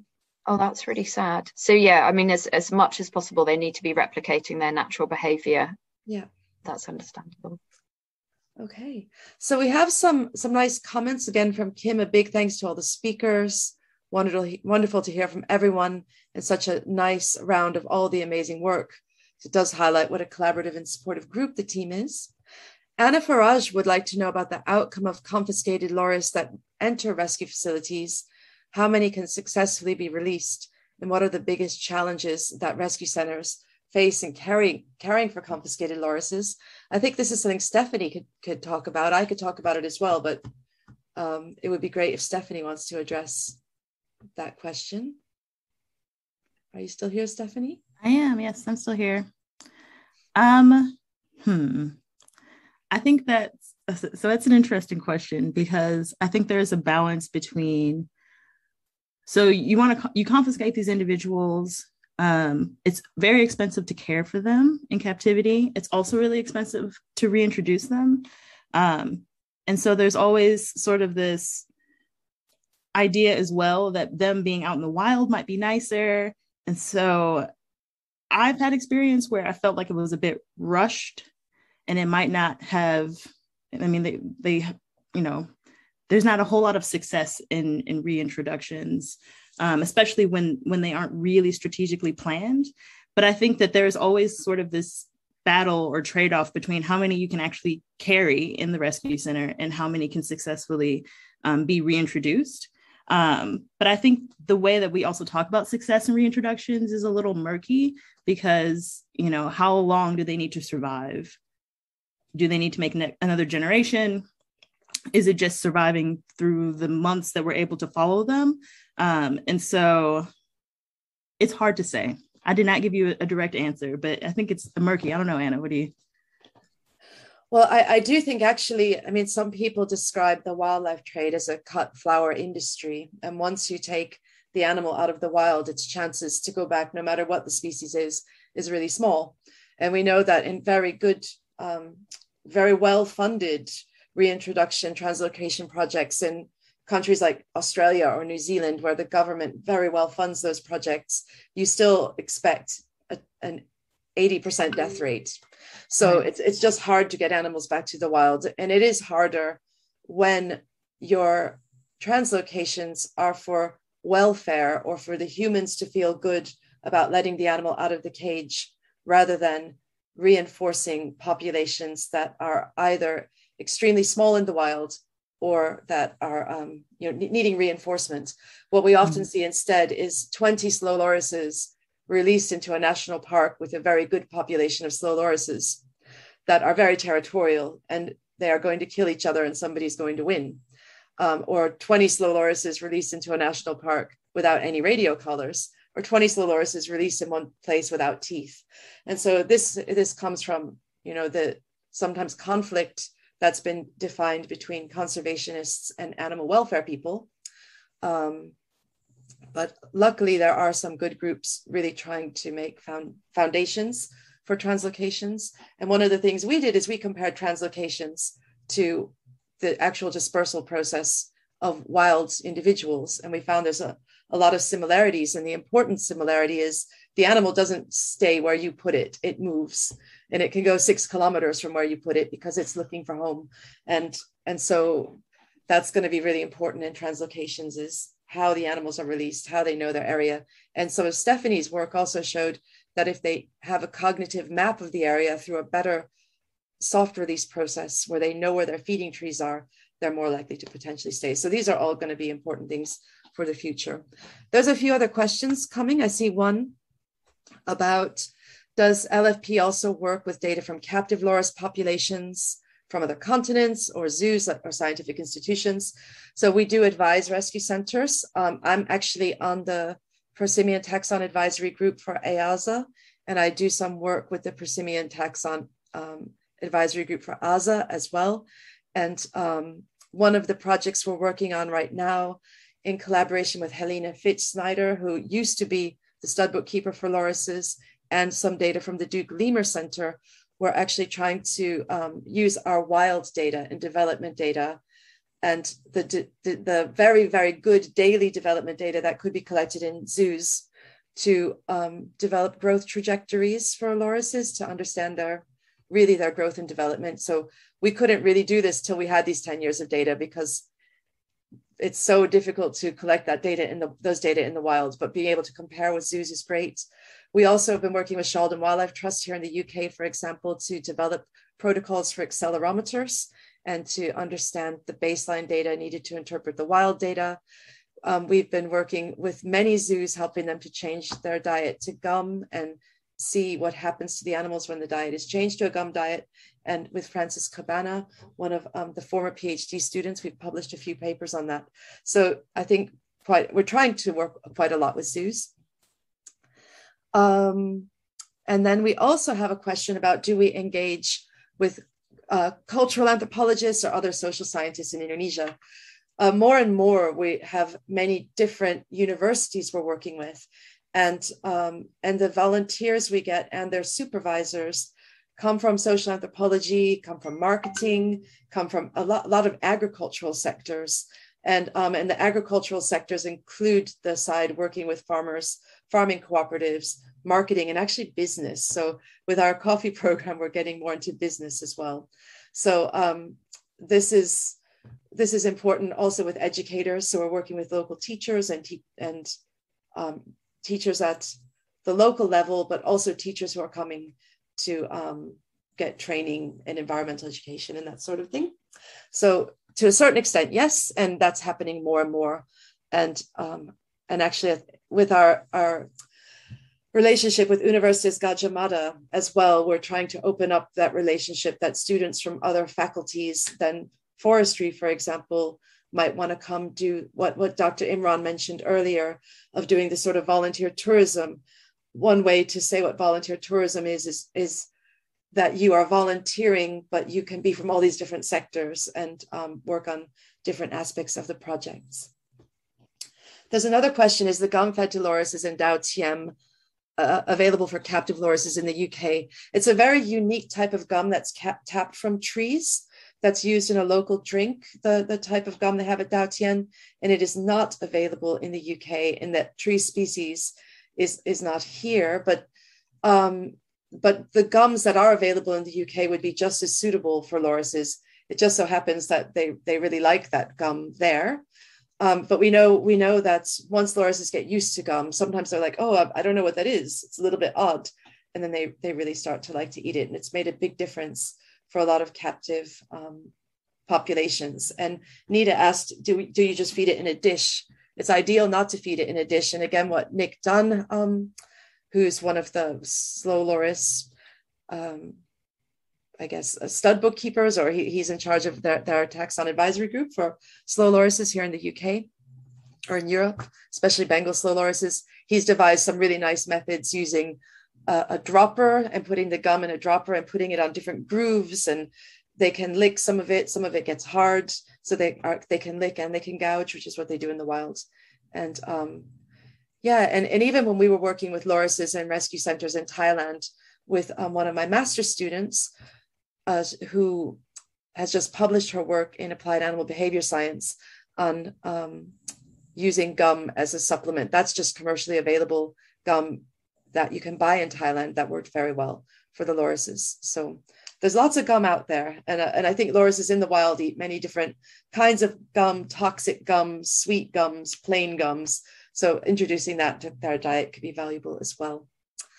All right, well, we've done very well. We're only half an hour beyond our time, despite about a half an hour problem of technical difficulties in the beginning.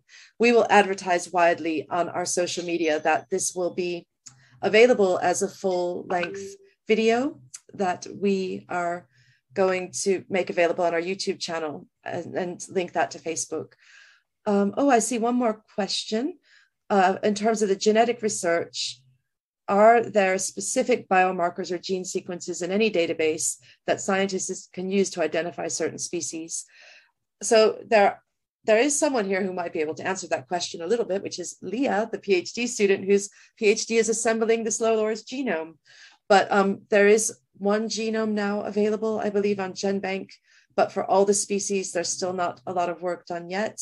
And we were hoping when Leah does assemble this genome for the Bengal slow loris, we will be able to get those markers for other species as well. So, because once we have a really good idea of an assembled genome, the idea is that we could start working on the taxonomy of all these other species and help people who rescue them in trade repatriate them to the place where they should be and know what they're dealing with, and not just have to deal with photographs of animals that look incredibly similar, which is a big problem for cryptic nocturnal species because they do not use vision to identify each other. And that was from Cecilia in Singapore. Oh, there's one more, power out. Just a thank you, another nice thank you message. So I think I'm going to call this conference to a close. I would like to thank all the speakers and thank the organizers. I'd like to give a special shout out to Luke Quarles, who's a master's student on our Masters in Primate Conservation at Oxford Brookes, who managed to resolve the technical difficulty. And from his computer, he's been casting us live to Facebook. So thank you to Luke, and to Smitha, who was frantically looking at ways to get us live. And thanks to the audience for your patience. Thanks to all the speakers and everyone who's been a part of Little Fireface Project. I never dreamed this would, well, I dreamed this would get to 10 years. I didn't think it would happen, and it has. And it's all down to this amazing collaborative group of people who really love slow lorises and have a passion to see them stay where they should be, which is in the wild. So with that, I'm going to stop the recording, and I hope you all enjoy watching this conference if you want to watch it again in the future.